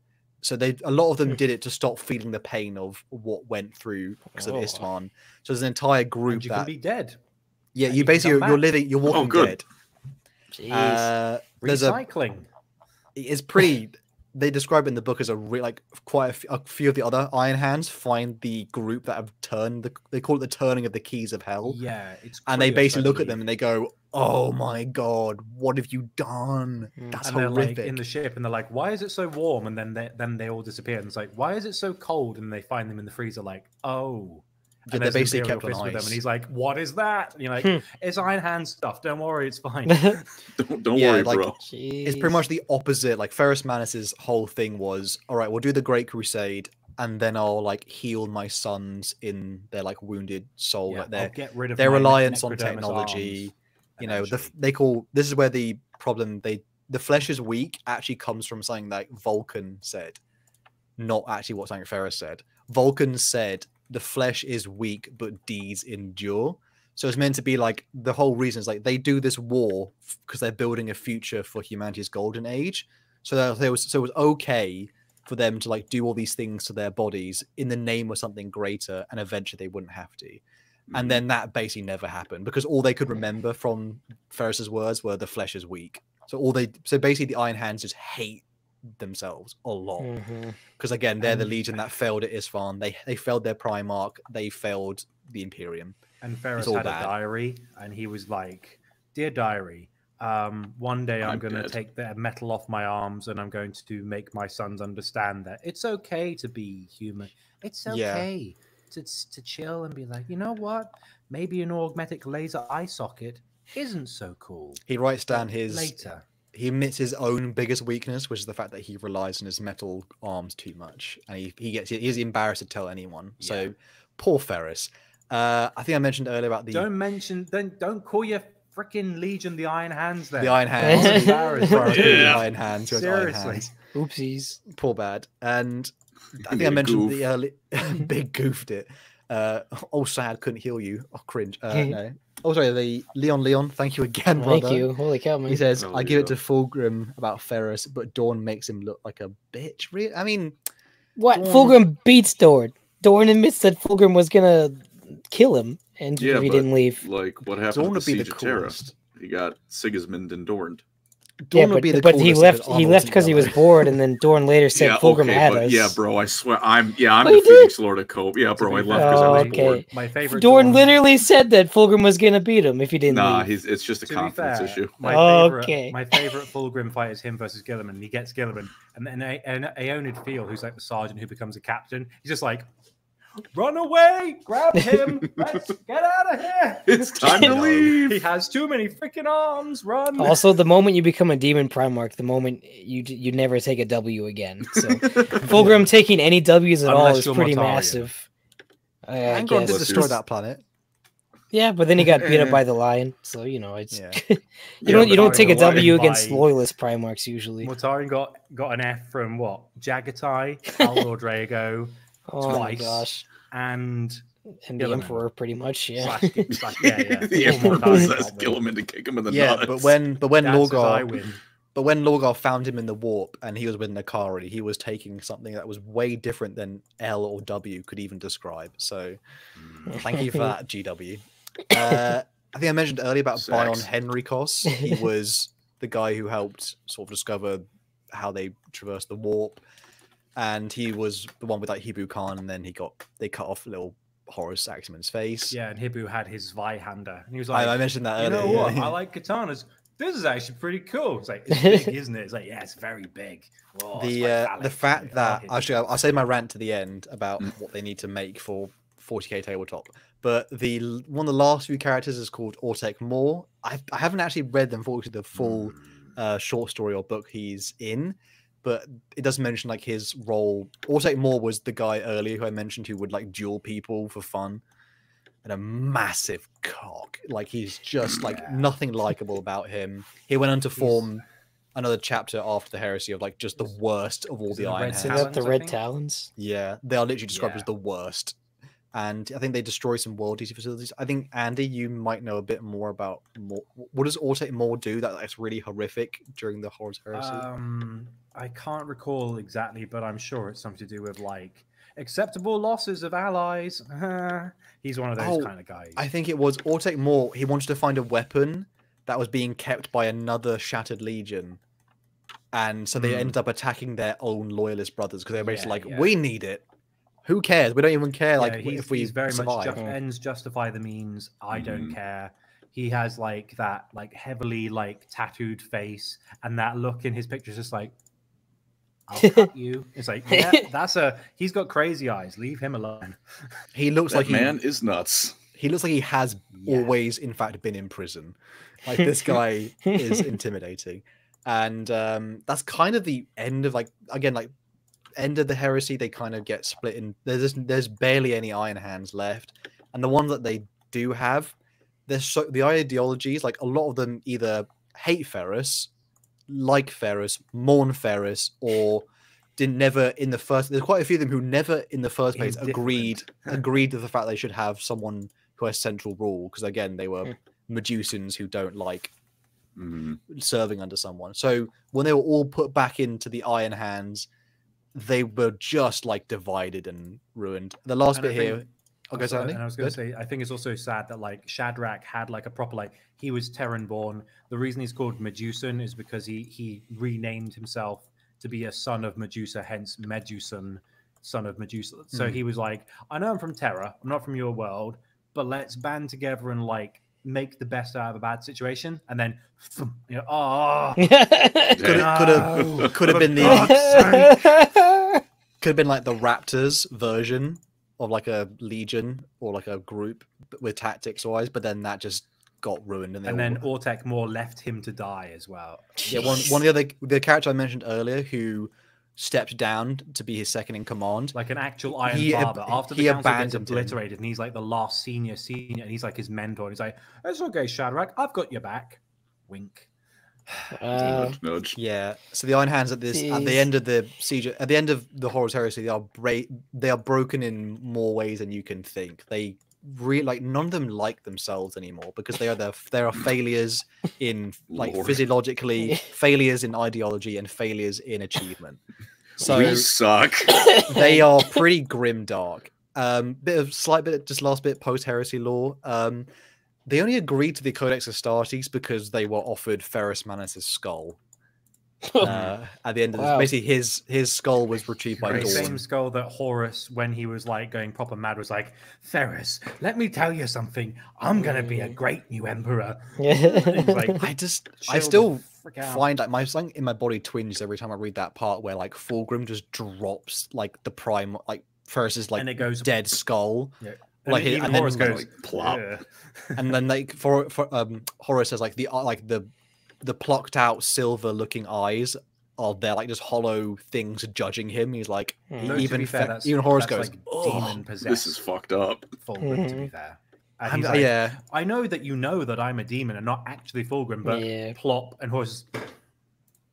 Poor Iron Hands. A lot of them, their whole legion basically, again, like I said earlier, they basically decorate traitor ships from the entire thing. They're like basically, I think they even say at the end of Isfahan 5, like loads of them are like their corpses are crucified, and you know, like they take the biggest of L's. Post heresy stuff. They do get Codex Astartes, but there's only like 3 because again, there's barely any Iron Hands. Although the Iron Hands do kind of slightly take on the structure of the Astartes, or the Codex Astartes, with a grain of Codex. His name, Crazy Eyes from the Red Talons. He's just like they kind of they grain of salt the Codex, so they do have their own weird system. They are led really. Their chapter master is elected for periods of time, and then they have something called a Iron Council, where essentially like old dreadnoughts and old members of the Legion, they're like plugged into a computer. And they also venerate dreadnoughts more. They're like, white scars, ew, dreadnought, ew. Iron Fathers are like, I can't wait to get mutilated. So I can put into that thing's so dreadnoughts cool. To I them, want to be a dreadnought when I grow up. Dreadnoughts to them are like being VTubers to Colin. Sorry, not Stray. But essentially, like, it is the ideal. I don't want to be a VTuber. It is the ideal form. They all right, well, fair enough. They look at dreadnoughts and they're like, look at the angle on that. That is kinky. Okay. Sorry, oh my gosh. But technology. They also in the modern 41st millennium, they don't actually worship the Emperor. They are parts of the Mechanicus. They worship the machine god. So they praise the Omnissiah machine god mostly. So they're not actually they're the only ones that really do that as well, I think. Maybe some other ones maybe venerate in some way, but being a tech priest is big. The Sons like, of big Medusa deal. are more like there was a big schism, and the Iron Hand successors were like, are we going to be like Emperor is the Omnissiah, or the Omnissiah is a separate entity? And then there was this, and then they were like, all right. And then Sons of Medusa were like, oh, we're a weird bespoke chapter that was made from the conflict, and they have all the best gear. They're like, that's a pretty good deal. They're also their organization is pretty weird. Again, they still have the clan system, although many of the old clans have fallen. Only I think Clan Averni is remaining. And that's because it was the first company kind of thing. Yeah, and then like, you're all weak. You can't be clans anymore. Also, there's a weird thing now where in the last thing is, which is something called the Forge Chain, where previously you were just like assigned to clans, or you were born to clans in the Great Crusade area. Whereas now you actually, as an Iron Hand, you will join all the clans at one point. So you actually have like a sort of, I can't remember what the word is, but you have like a short stint. Well, I say short, like a few decades in each clan. And basically each clan has its own sort of iconography or symbol that you're attached to your Forge Chain, which is essentially saying, here's my badge of honor. I learned all the things I need to know from that clan. So by the end of it, you end up looking like a machine thing, because one clan ends up putting a cybernetic like spinal imprint. One of them gives you like a technological imprint into your brain. So by the end of it, you are basically a tech priest by any means. And my last rant, as I've wanted this so bad, which is Iron Hands. They don't need characters and stuff. They just need one thing, which is they need the Hellfathers, which is a unit where the Hellfathers are from the Keys of Hell short story. The Keys of Hell is where they basically went to, they lost their minds. They still exist within the Iron Hands, but they're basically the guardians of the Iron Council. They are essentially things that were human, but now like machine things interred within their Terminator armor, and they should carry around as Y-handers, and that's my rant over. They're That's like the Iron Hands. but less cringe. Yeah, it sounds like Rubric Marine type of stuff. But they smell of oil and rotten meat. Oh, okay. There is a cool bit in the Why do you describe it like that? There's only one cool true. bit in one book where one of the Iron Hands and like a human, they actually just spot a Hellfather, and even the Iron Hands are scared of the Hellfathers because they basically go, that thing has no human emotion whatsoever in it. And that thing, when the humans walk around them, they basically just like look around at people and they kind of turn like sort of Terminators, and they absolutely should be a unit because they would be ridiculously cool. And that's Iron Hands. Hopefully people like Iron Hands a bit more now.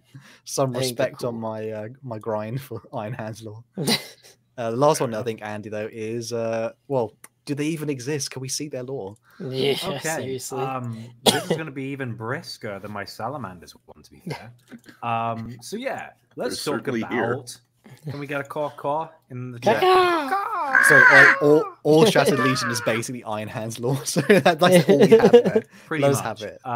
But let's and again, like the trouble with, especially researching the Stealth Legion, they don't really leave many tracks. So okay, so Great Crusade. So the Raven Guard weren't known as the Raven Guard before Corax, obviously, but we don't know what they were really called. So they were just the 19th, and the 19th were basically the assassins of the Emperor, not like Alpha Legion assassins where it's will leave no trace. It was like, oh, Terran Warlord, will you join the Imperium? No.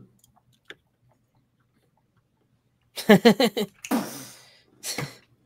if it How works, about it now? works. It's that kind of like assassination. Sounds less of an assassination, more of like a mafia shakedown. Yeah. Raven Guard in Unification, like, I'm going to give them enough they can refuse. Anyway, so they were like the assassins of the Emperor, covert operations, reconnaissance, but not in an Alpha Legion way where it's cringe. They were drawn primarily from the Asiatic dust fields of terror, and it would be 2 centuries, so 200 years before they were reunited with their Primarch. That's all I really can say about Unification Wars. They're just too good at hiding. They didn't leave any trace of what they did. I think Horus used him as like his own sidearm at some point. Oh, sorry, Wow. I got too far ahead of myself. He used them as something. He did that, and Eli's doing something. What are you doing, Eli? I was Just gonna in camera. write my little message. My mom memento that I about going to class. Nice. So yeah. So basically, the most interesting thing about chat, I'm getting to that. Anyway, so the most interesting thing is like, okay, so Raven Guard. Let's talk about their Primarch, Corvus Corax. Nevermore, car. So he was found on the moon of Lycaeus, which is in orbit of the Forge world of Kievar. Now, Kievar is ruled by a tech guild. So imagine an aristocratic version of the Mechanicus. And they have a workforce. And for the resources they need for the factory on Kievar, they enslaved the people on their orbiting moon of Lycaeus, which is a mining colony sort of thing. So a bunch of people, they were like, we found this goth baby. It's like, okay, cool. We found this like hot topic child. Found this goth That's very baby. funny. Even there, he had the eyeliner on and everything. You're like, that's Oh a my goth gosh. baby. It's And he's part like, of his cool. DNA. And they're like, cool, this is cool. I can't believe he's already got like long hair. But like, what's going on? Oh, clearly he is our savior. We don't own any eyeliner. How has this happened? So clearly he's our savior. We need to keep him away from the tech guilds. And so they basically like hid him under the floorboards and they nurtured him. And a band of people, like, I can't remember her name, but there was a lady who looked after him from a baby. And she went on to They become literally like, did one of hide him naval under the commanders. floorboards as well. That's so funny. They Yeah, actually, yeah. like, that's in the book. They actually hide him. They literally do. And there's one point where the guards go in and the like kindly old man is like, I don't have a goth baby. Why would I have? Why would I have one of those? And they do like a proper like looking. Do and they you shine have the a goth torch- baby?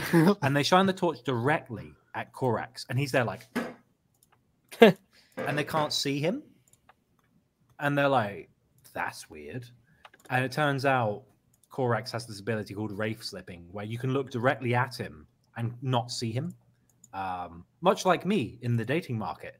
Anyway, so Sheesh. I'm a Warhammer guy. What can I say? Anyway, so basically, I think one of us is married. I think that doesn't have much water. yeah, but he's built like a bodybuilder. That's like the guns get girls, as they say. Anyway, the most important thing to remember is that Goth Baby Korax is like, oh, I'm actually quite good at this hiding thing, innit? Nice.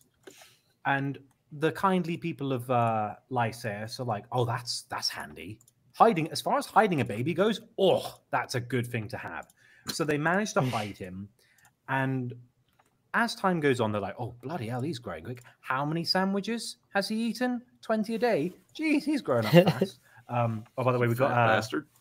Hello, Looty McShooty. We got a donation. Hello, Luke- brother. Thank you. Looty McShooty, Many veteran thanks. of Lorecrimes, $4.99, saying, new DLC unlocked, Doge on bed. Congratulations. But still messy.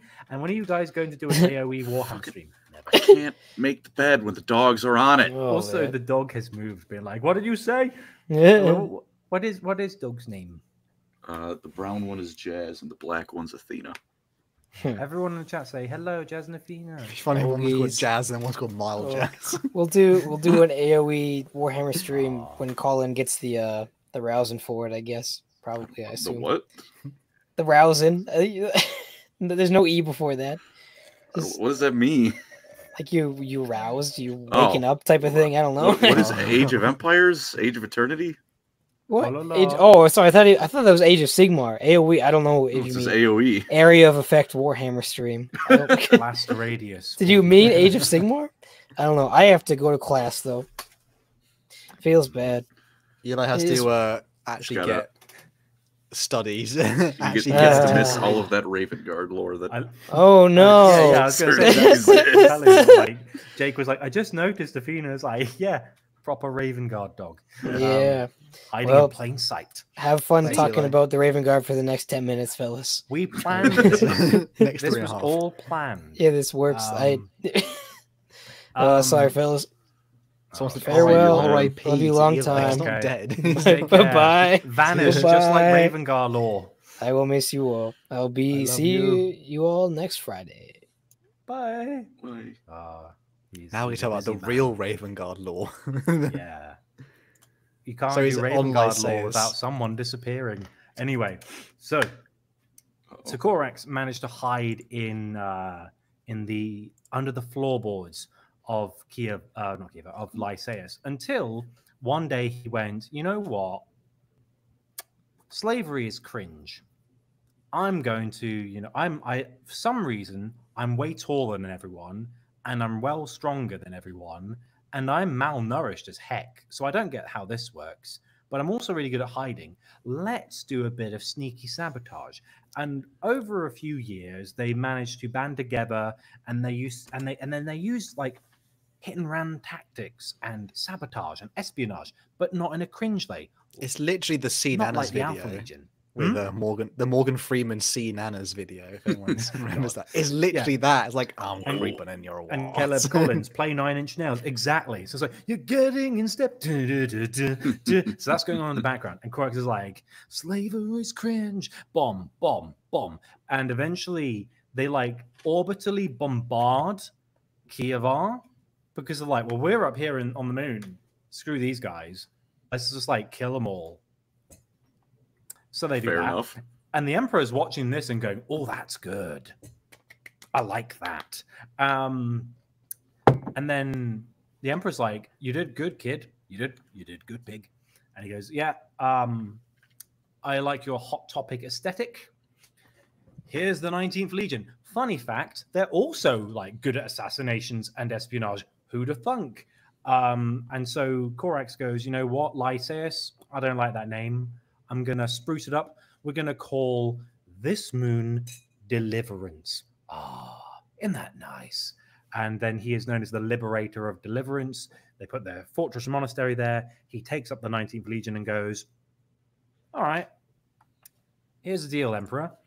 I'll be your commander. I'll be your general, but I'm not going to do any of that cringe slavery or oppression or tyranny, because that's bad. And the Emperor goes, well, we'll talk about that later. It's like, okay, that's good enough for me. And because we'll get back to that. You will get back to, we'll put a pin on that. And so after liberating Deliverance, and to an extent Kievar, Corax renames the 19th Legion as the Raven Guard because there's a theme, funnily enough. And they conduct compliances across the stars, and they are well known for hit-and-run tactics, liberating oppressed people. Like the Emperor, I just imagine him being like, right, we need to find like all the planets where there's like a grievance with some oppression or tyranny, and be like, Corax can go there and there and there, just to not get on his bad side. It's the no, I'm Spartacus, but then no one yells it. They just whisper it. Yeah, exactly. Just going to put that on repeat, like the best of. And so, yeah. And that's basically it. There is something to note that there was an incident called Gate 42, where Horus, I believe it was Lehman Russ, and Corax were to do a compliance. And for some stupid reason, well, I know why, Horus is like, I'm going to do his Hal, you've listened to the audiobooks, right? Of the first couple books? Mm-hmm.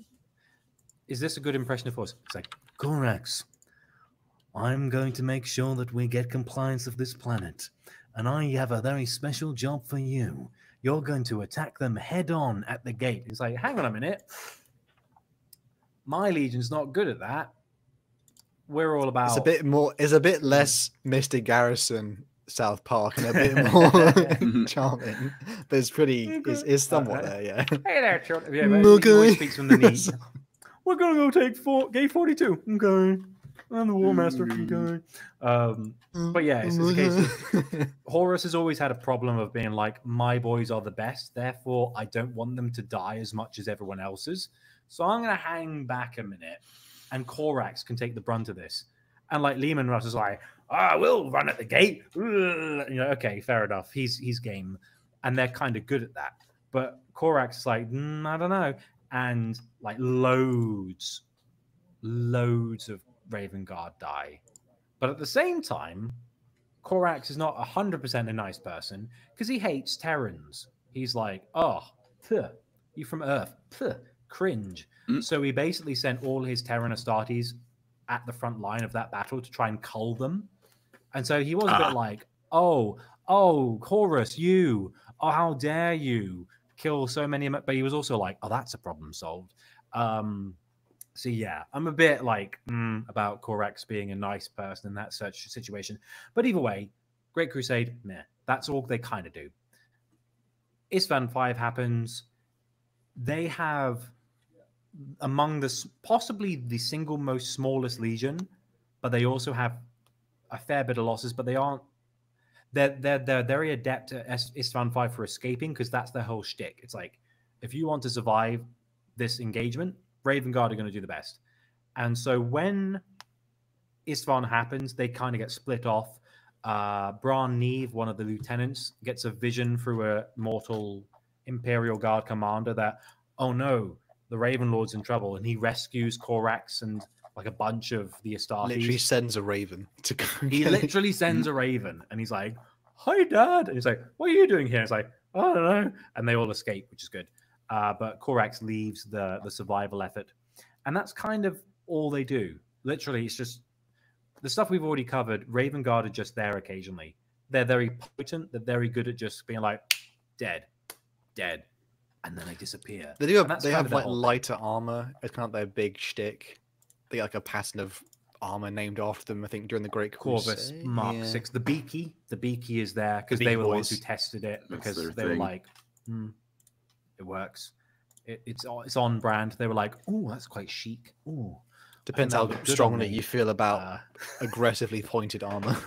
And then there's the space where it was like, do you like my design? It's just the The wolf. face, They like, remade that. 'cause Leaving it was that's all cringe. complaints. Like, oh and no, it's not. It's Looty woof. McShooty, he does another dono. Thank you, brother. He's put well, people from Earth are cringe, and he's so well up within his right. So yeah, and I got my games mixed up, and it was a total war thing, Yeah, basically. you're just thinking Total War when Yeah. you said AoE. Yeah.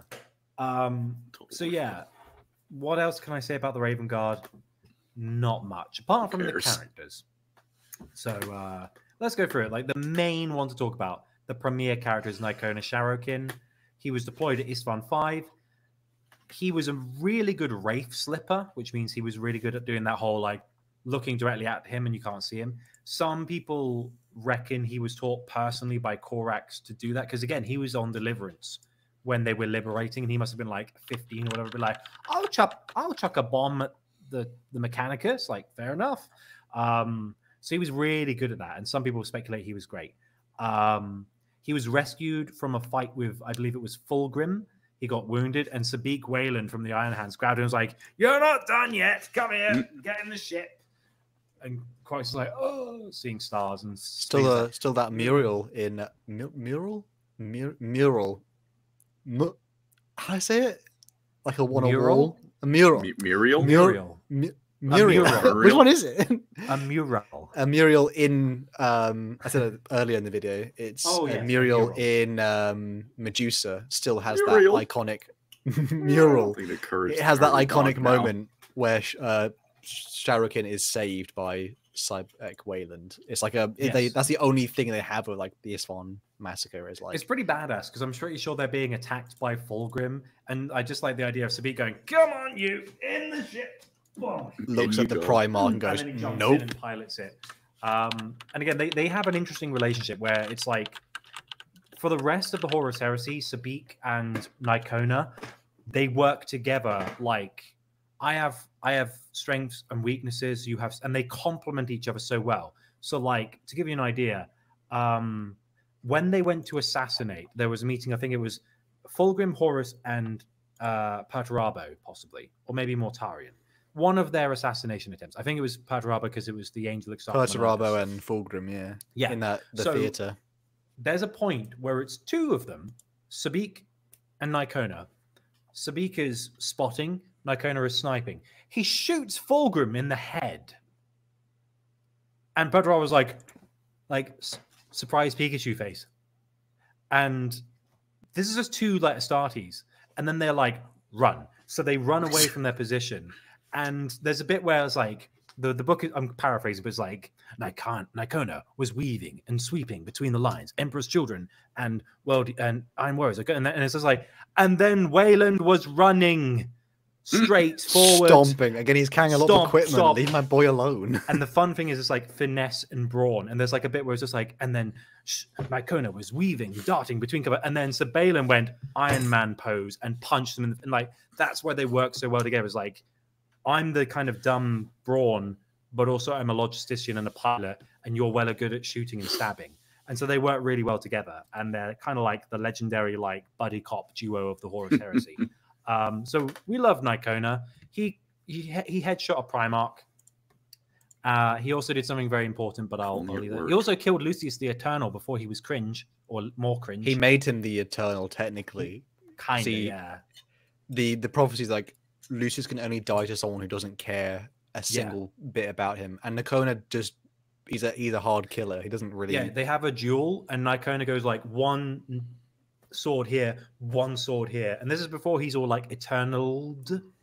And Lucius is like, and then He's there's still like pretty. an offline where like Nikona's like, I feel nothing killing you.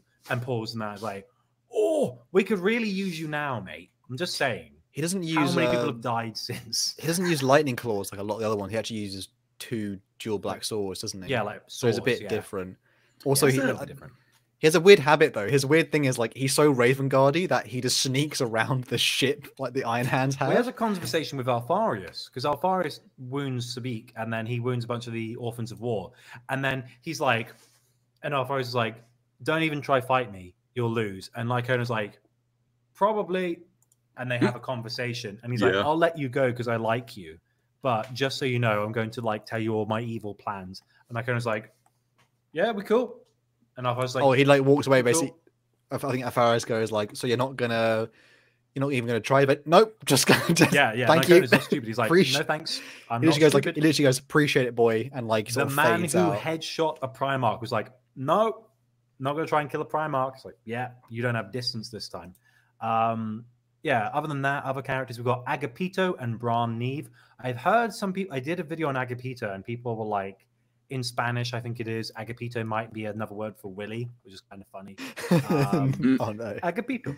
So these two are brothers from Lycaeus.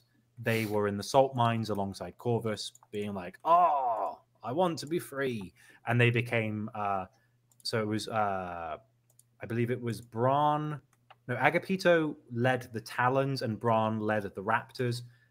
Bran saved the Raven Guard from Istvan, and Agapito, I think, led the Raptors, who were like the genetically engineered, crazy Marines. The new Space Marines that the Alpha Legion sabotaged. The Alpha Legion sabotaged made more like chaosy. The half crow. And Bran was like, and Agapito was like, I still love you because you're good boys. But they were like, my arms, 5 arms. They basically I love you. Corvus accidentally, he accidentally made what they called the not possessed, but the Raptors. No, the ones where like if a Space Marine gets annoys the Chaos Gods too much, they make him a Chaos Spawn. They basically accidentally made sort of Raven Guard spawn. Ooh. Yeah. And yeah, other than that, there's also Gareth Arendi. Gareth was in the later stages of the Horus Heresy, the Primarch's bodyguard. He's called a Shadow Warden. He would later become the chapter master of the second founding Black Guard. Here's the thing about Gareth. He's a very naughty boy. During the Istvan V atrocity, he intentionally led salamanders and iron hands into traps so they die and he could protect his men. He's that kind of guy. But that said, he saved Corax's life during the Day of Vengeance against Fabius Bile's new men. So even though he's a dick, he knows what he's doing. So he kind of got a free pass. Last character, Nerat Kirin, Terranborn Shade Captain, Terranborn, and Corax went, oh, I feel the racism coursing through my veins. And it's like, oh, he's from Terra. Corax, you naughty man. He's like, cringe. And so after Gate 42, even though Nerat Kirin didn't do anything, he was like, right, get out of my sight. Go away. You didn't die like you were supposed to. So he was sent to the Ghoul Stars, like one of the worst places in the 41st millennium to ever be in. And he formed the piratical Black Shield warband known as the Ashen Claws. And in current era, the Ashen Claws are the guys who basically supply weapons and armaments to the Carcharodons. Just a fun little mention. He's like, oh, he's a cool character. He knew what he was doing. He was good. He was like, but it is also worth mentioning, like during the Horus Heresy, he was part of the destruction of Nostramo. He killed the coward of the Night Lords, Charon Ophion, I think. But he also killed loyalists because he was like, I don't care anymore. So that's kind of the Raven Guard's edginess coming through. There's one Raven Guard who Sevatar has like a loyal, like he broke the mind of the Raven Guard and cut his tongue out. Oh, and he made him the Raven, as they call him. Yeah, I can't remember his name. Sevatar basically made himself like a Raven Guard friend. Yeah, there's a Raven Guard serving in the Night Lords during the Horus Heresy, and I can't remember his name, but he's just known as the Raven because it's like the, of course. And in 40K, the Raven Guard are there. They sure are Raven Guard. They are in the Damocles Crusade. Shadow Sun beats them. Yeah. And then the White Scars get in to get it done properly, because that's what the White Scars do. They are stealth, whatever version of stealth Space Marines are, essentially. They've got that cool art where it's the them, the White Scars and the Raven Guard, like back to back fighting Tau. Corsaro and Shrike. That's cool art. Yep. We sure sound excited about it, don't we? I mean, I don't know what else to say. It's cool art. That's about. Unfortunately, they don't really have much. They don't really have novels. They don't have anything that. Again, they probably out of all the Shattered Legions came off it like the worst in terms of from a lore perspective. It's just hard because with again, like we mentioned, I think it's like really early on in this video. Someone said, "What would you give the Raven Guard?" Again, like basically depth, flaws, character, things to actually kind of rally around in a way. I think, you know, like even some like the Ultramarines, their whole big thing is like they are just they do one thing kind of well, but there's nuance within that one thing. But the Raven Guard just do the one thing still. But the thing is as well, the Ultramarines are like the good boys. Was like they are literally the what's the term? Not cadets. They're the oh, not like Soldier Boy, but like Scout Boy. Yeah, Boy like Scouts. The Boy Scouts of Warhammer. Soldier Boy is probably not what you were. No, it's what I was like in my head. It was like around that. Not him. He's not. No. He's not a Boy Scout from what I've heard. Yeah, they're the Boy Scouts of 40k, and that's fair enough. That's what they're about. But Raven Guard is just like, I'm a sneak in. They are the scout from TF2 going, hello, gentlemen. And then they disappear. The only other thing I've got to talk about is the Sisypheum, but that's all there is to say, really, about the Shattered Legions. Yeah, I think we should go for it, yeah. I'll be brief. So, main characters in the Sisypheum or the Orphans of War, Warband. The Sisyphem, sorry. Not the Sisyphem. Sisyphem boys. So you've got Ulrach Brantham. He was the captain of the 65th Clan Company. He was massively wounded during the Drop Site Massacre. He was saved, but then the survivors were like, oh, here's this venerated captain of the Iron Hands. We need a dreadnought. We got any dreadnoughts? And the answer was no. Shit. Right. And they were like, all right, you know that like spooky looking door over there, what's in there? And they were like, oh, this is where we keep the the heart of iron. And the salamanders were like, oh, that's cool. What does that do? It's like they basically put this thing on Ulrach's body. It regrew his organs, but he was in agonizing pain as it happened, and it was very slow. And for the most part, he was just like there going, they had to put him in a fridge. They threw him in a fridge. Pretty much. And they were like, Ulrach, can you get some advice? He said, like, go left, then right, then up, down, up, down. Cool. Yeah. And that was kind of his existence for a while. And eventually they realized, oh, it is regrowing his organs, but it's killing him. So we should like probably get him off this. Luckily, fortunately, they were attacked by the Iron Warriors and Emperor's Children, and Karashi Bombastus, which is a great name, was a dreadnought from the Iron Hands who got killed. And they were like, that'll do. We'll take his chassis, we'll put Ulrach in it. And the artwork for him is really harrowing because it's like his bare-chested, like no leg torso embedded into it with the heart of iron. It's like, ugh. And it's like that RoboCop scene where they take it all apart and he's just like a torso like that. But they put him in that. So I don't know why in the Sons of Selenar he's there in full plate. It's like, anyway, yeah, he's in charge of the war band. He's pretty cool. Spoilers, everyone other than Icona Sharakin from the Raven Guard die. Moving on, Cadmus Tyro, he's the second in command, the equerry to Ulrach. He led the war band when Ulrach was going for a long time. He also inherited his cool, like, mechanical bird, which is fun, called Garuda. Ignatius Newman was an Iron Hand who was made deaf by the Noise Marines. So that was bad. But then they, you know, we mentioned about the first Noise Marine, Various Virosian. They met again, and he went... And then he was like, I'm deaf, mate. I don't care. And he Volkite cannoned him to death, which is kind of fun. That like, oh, my superpower is I'm deaf. Cool. Sabik Whalen, we mentioned, he's really cool. Don't need to say much more about that other than he's a badass. Iron Father Thematica. was technically the most superior rank of all the Sisyphean crew, but he took a more, supervisory role. He basically, the Sisyphean crew went to Luna during the Siege of Terror to get the Magna Mater, which is the material components of the Primarchs, to stop the traitors from getting that. During like their fight, he kind of went. He did that Carter thing, Colin, where he went just like, give him hell, Carter out. That's basically what Thematica did. He was like, I'm in the ship. Good luck, boys. Bang.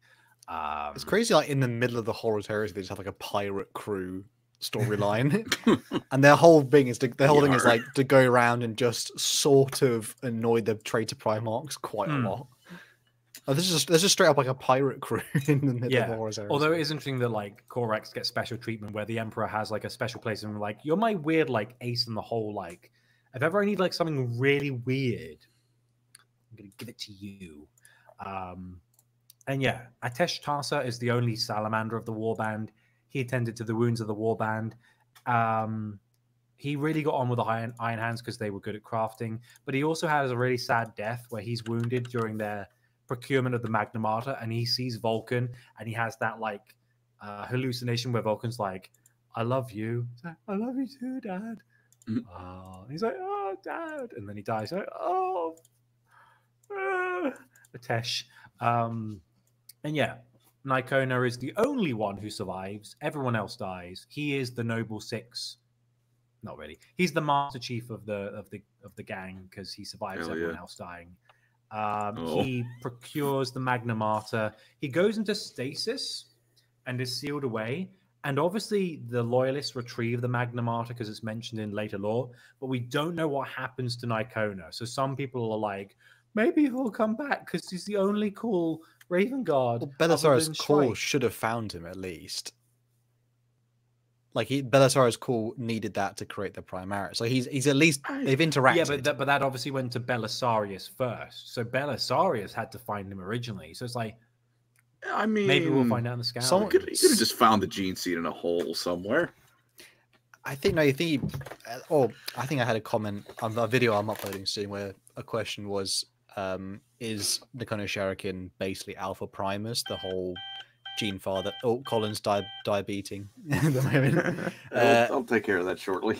He is. There's like a whole Alpha Primus plot with Belisarius Cawl going on at the moment, and it says he looks like a Raven Guard. So yeah, maybe. I don't know. I mean, Alpha Primus still has that whole like, I've had a sheltered life, but I love my dad, even though I don't show it. Like, oh, good boy.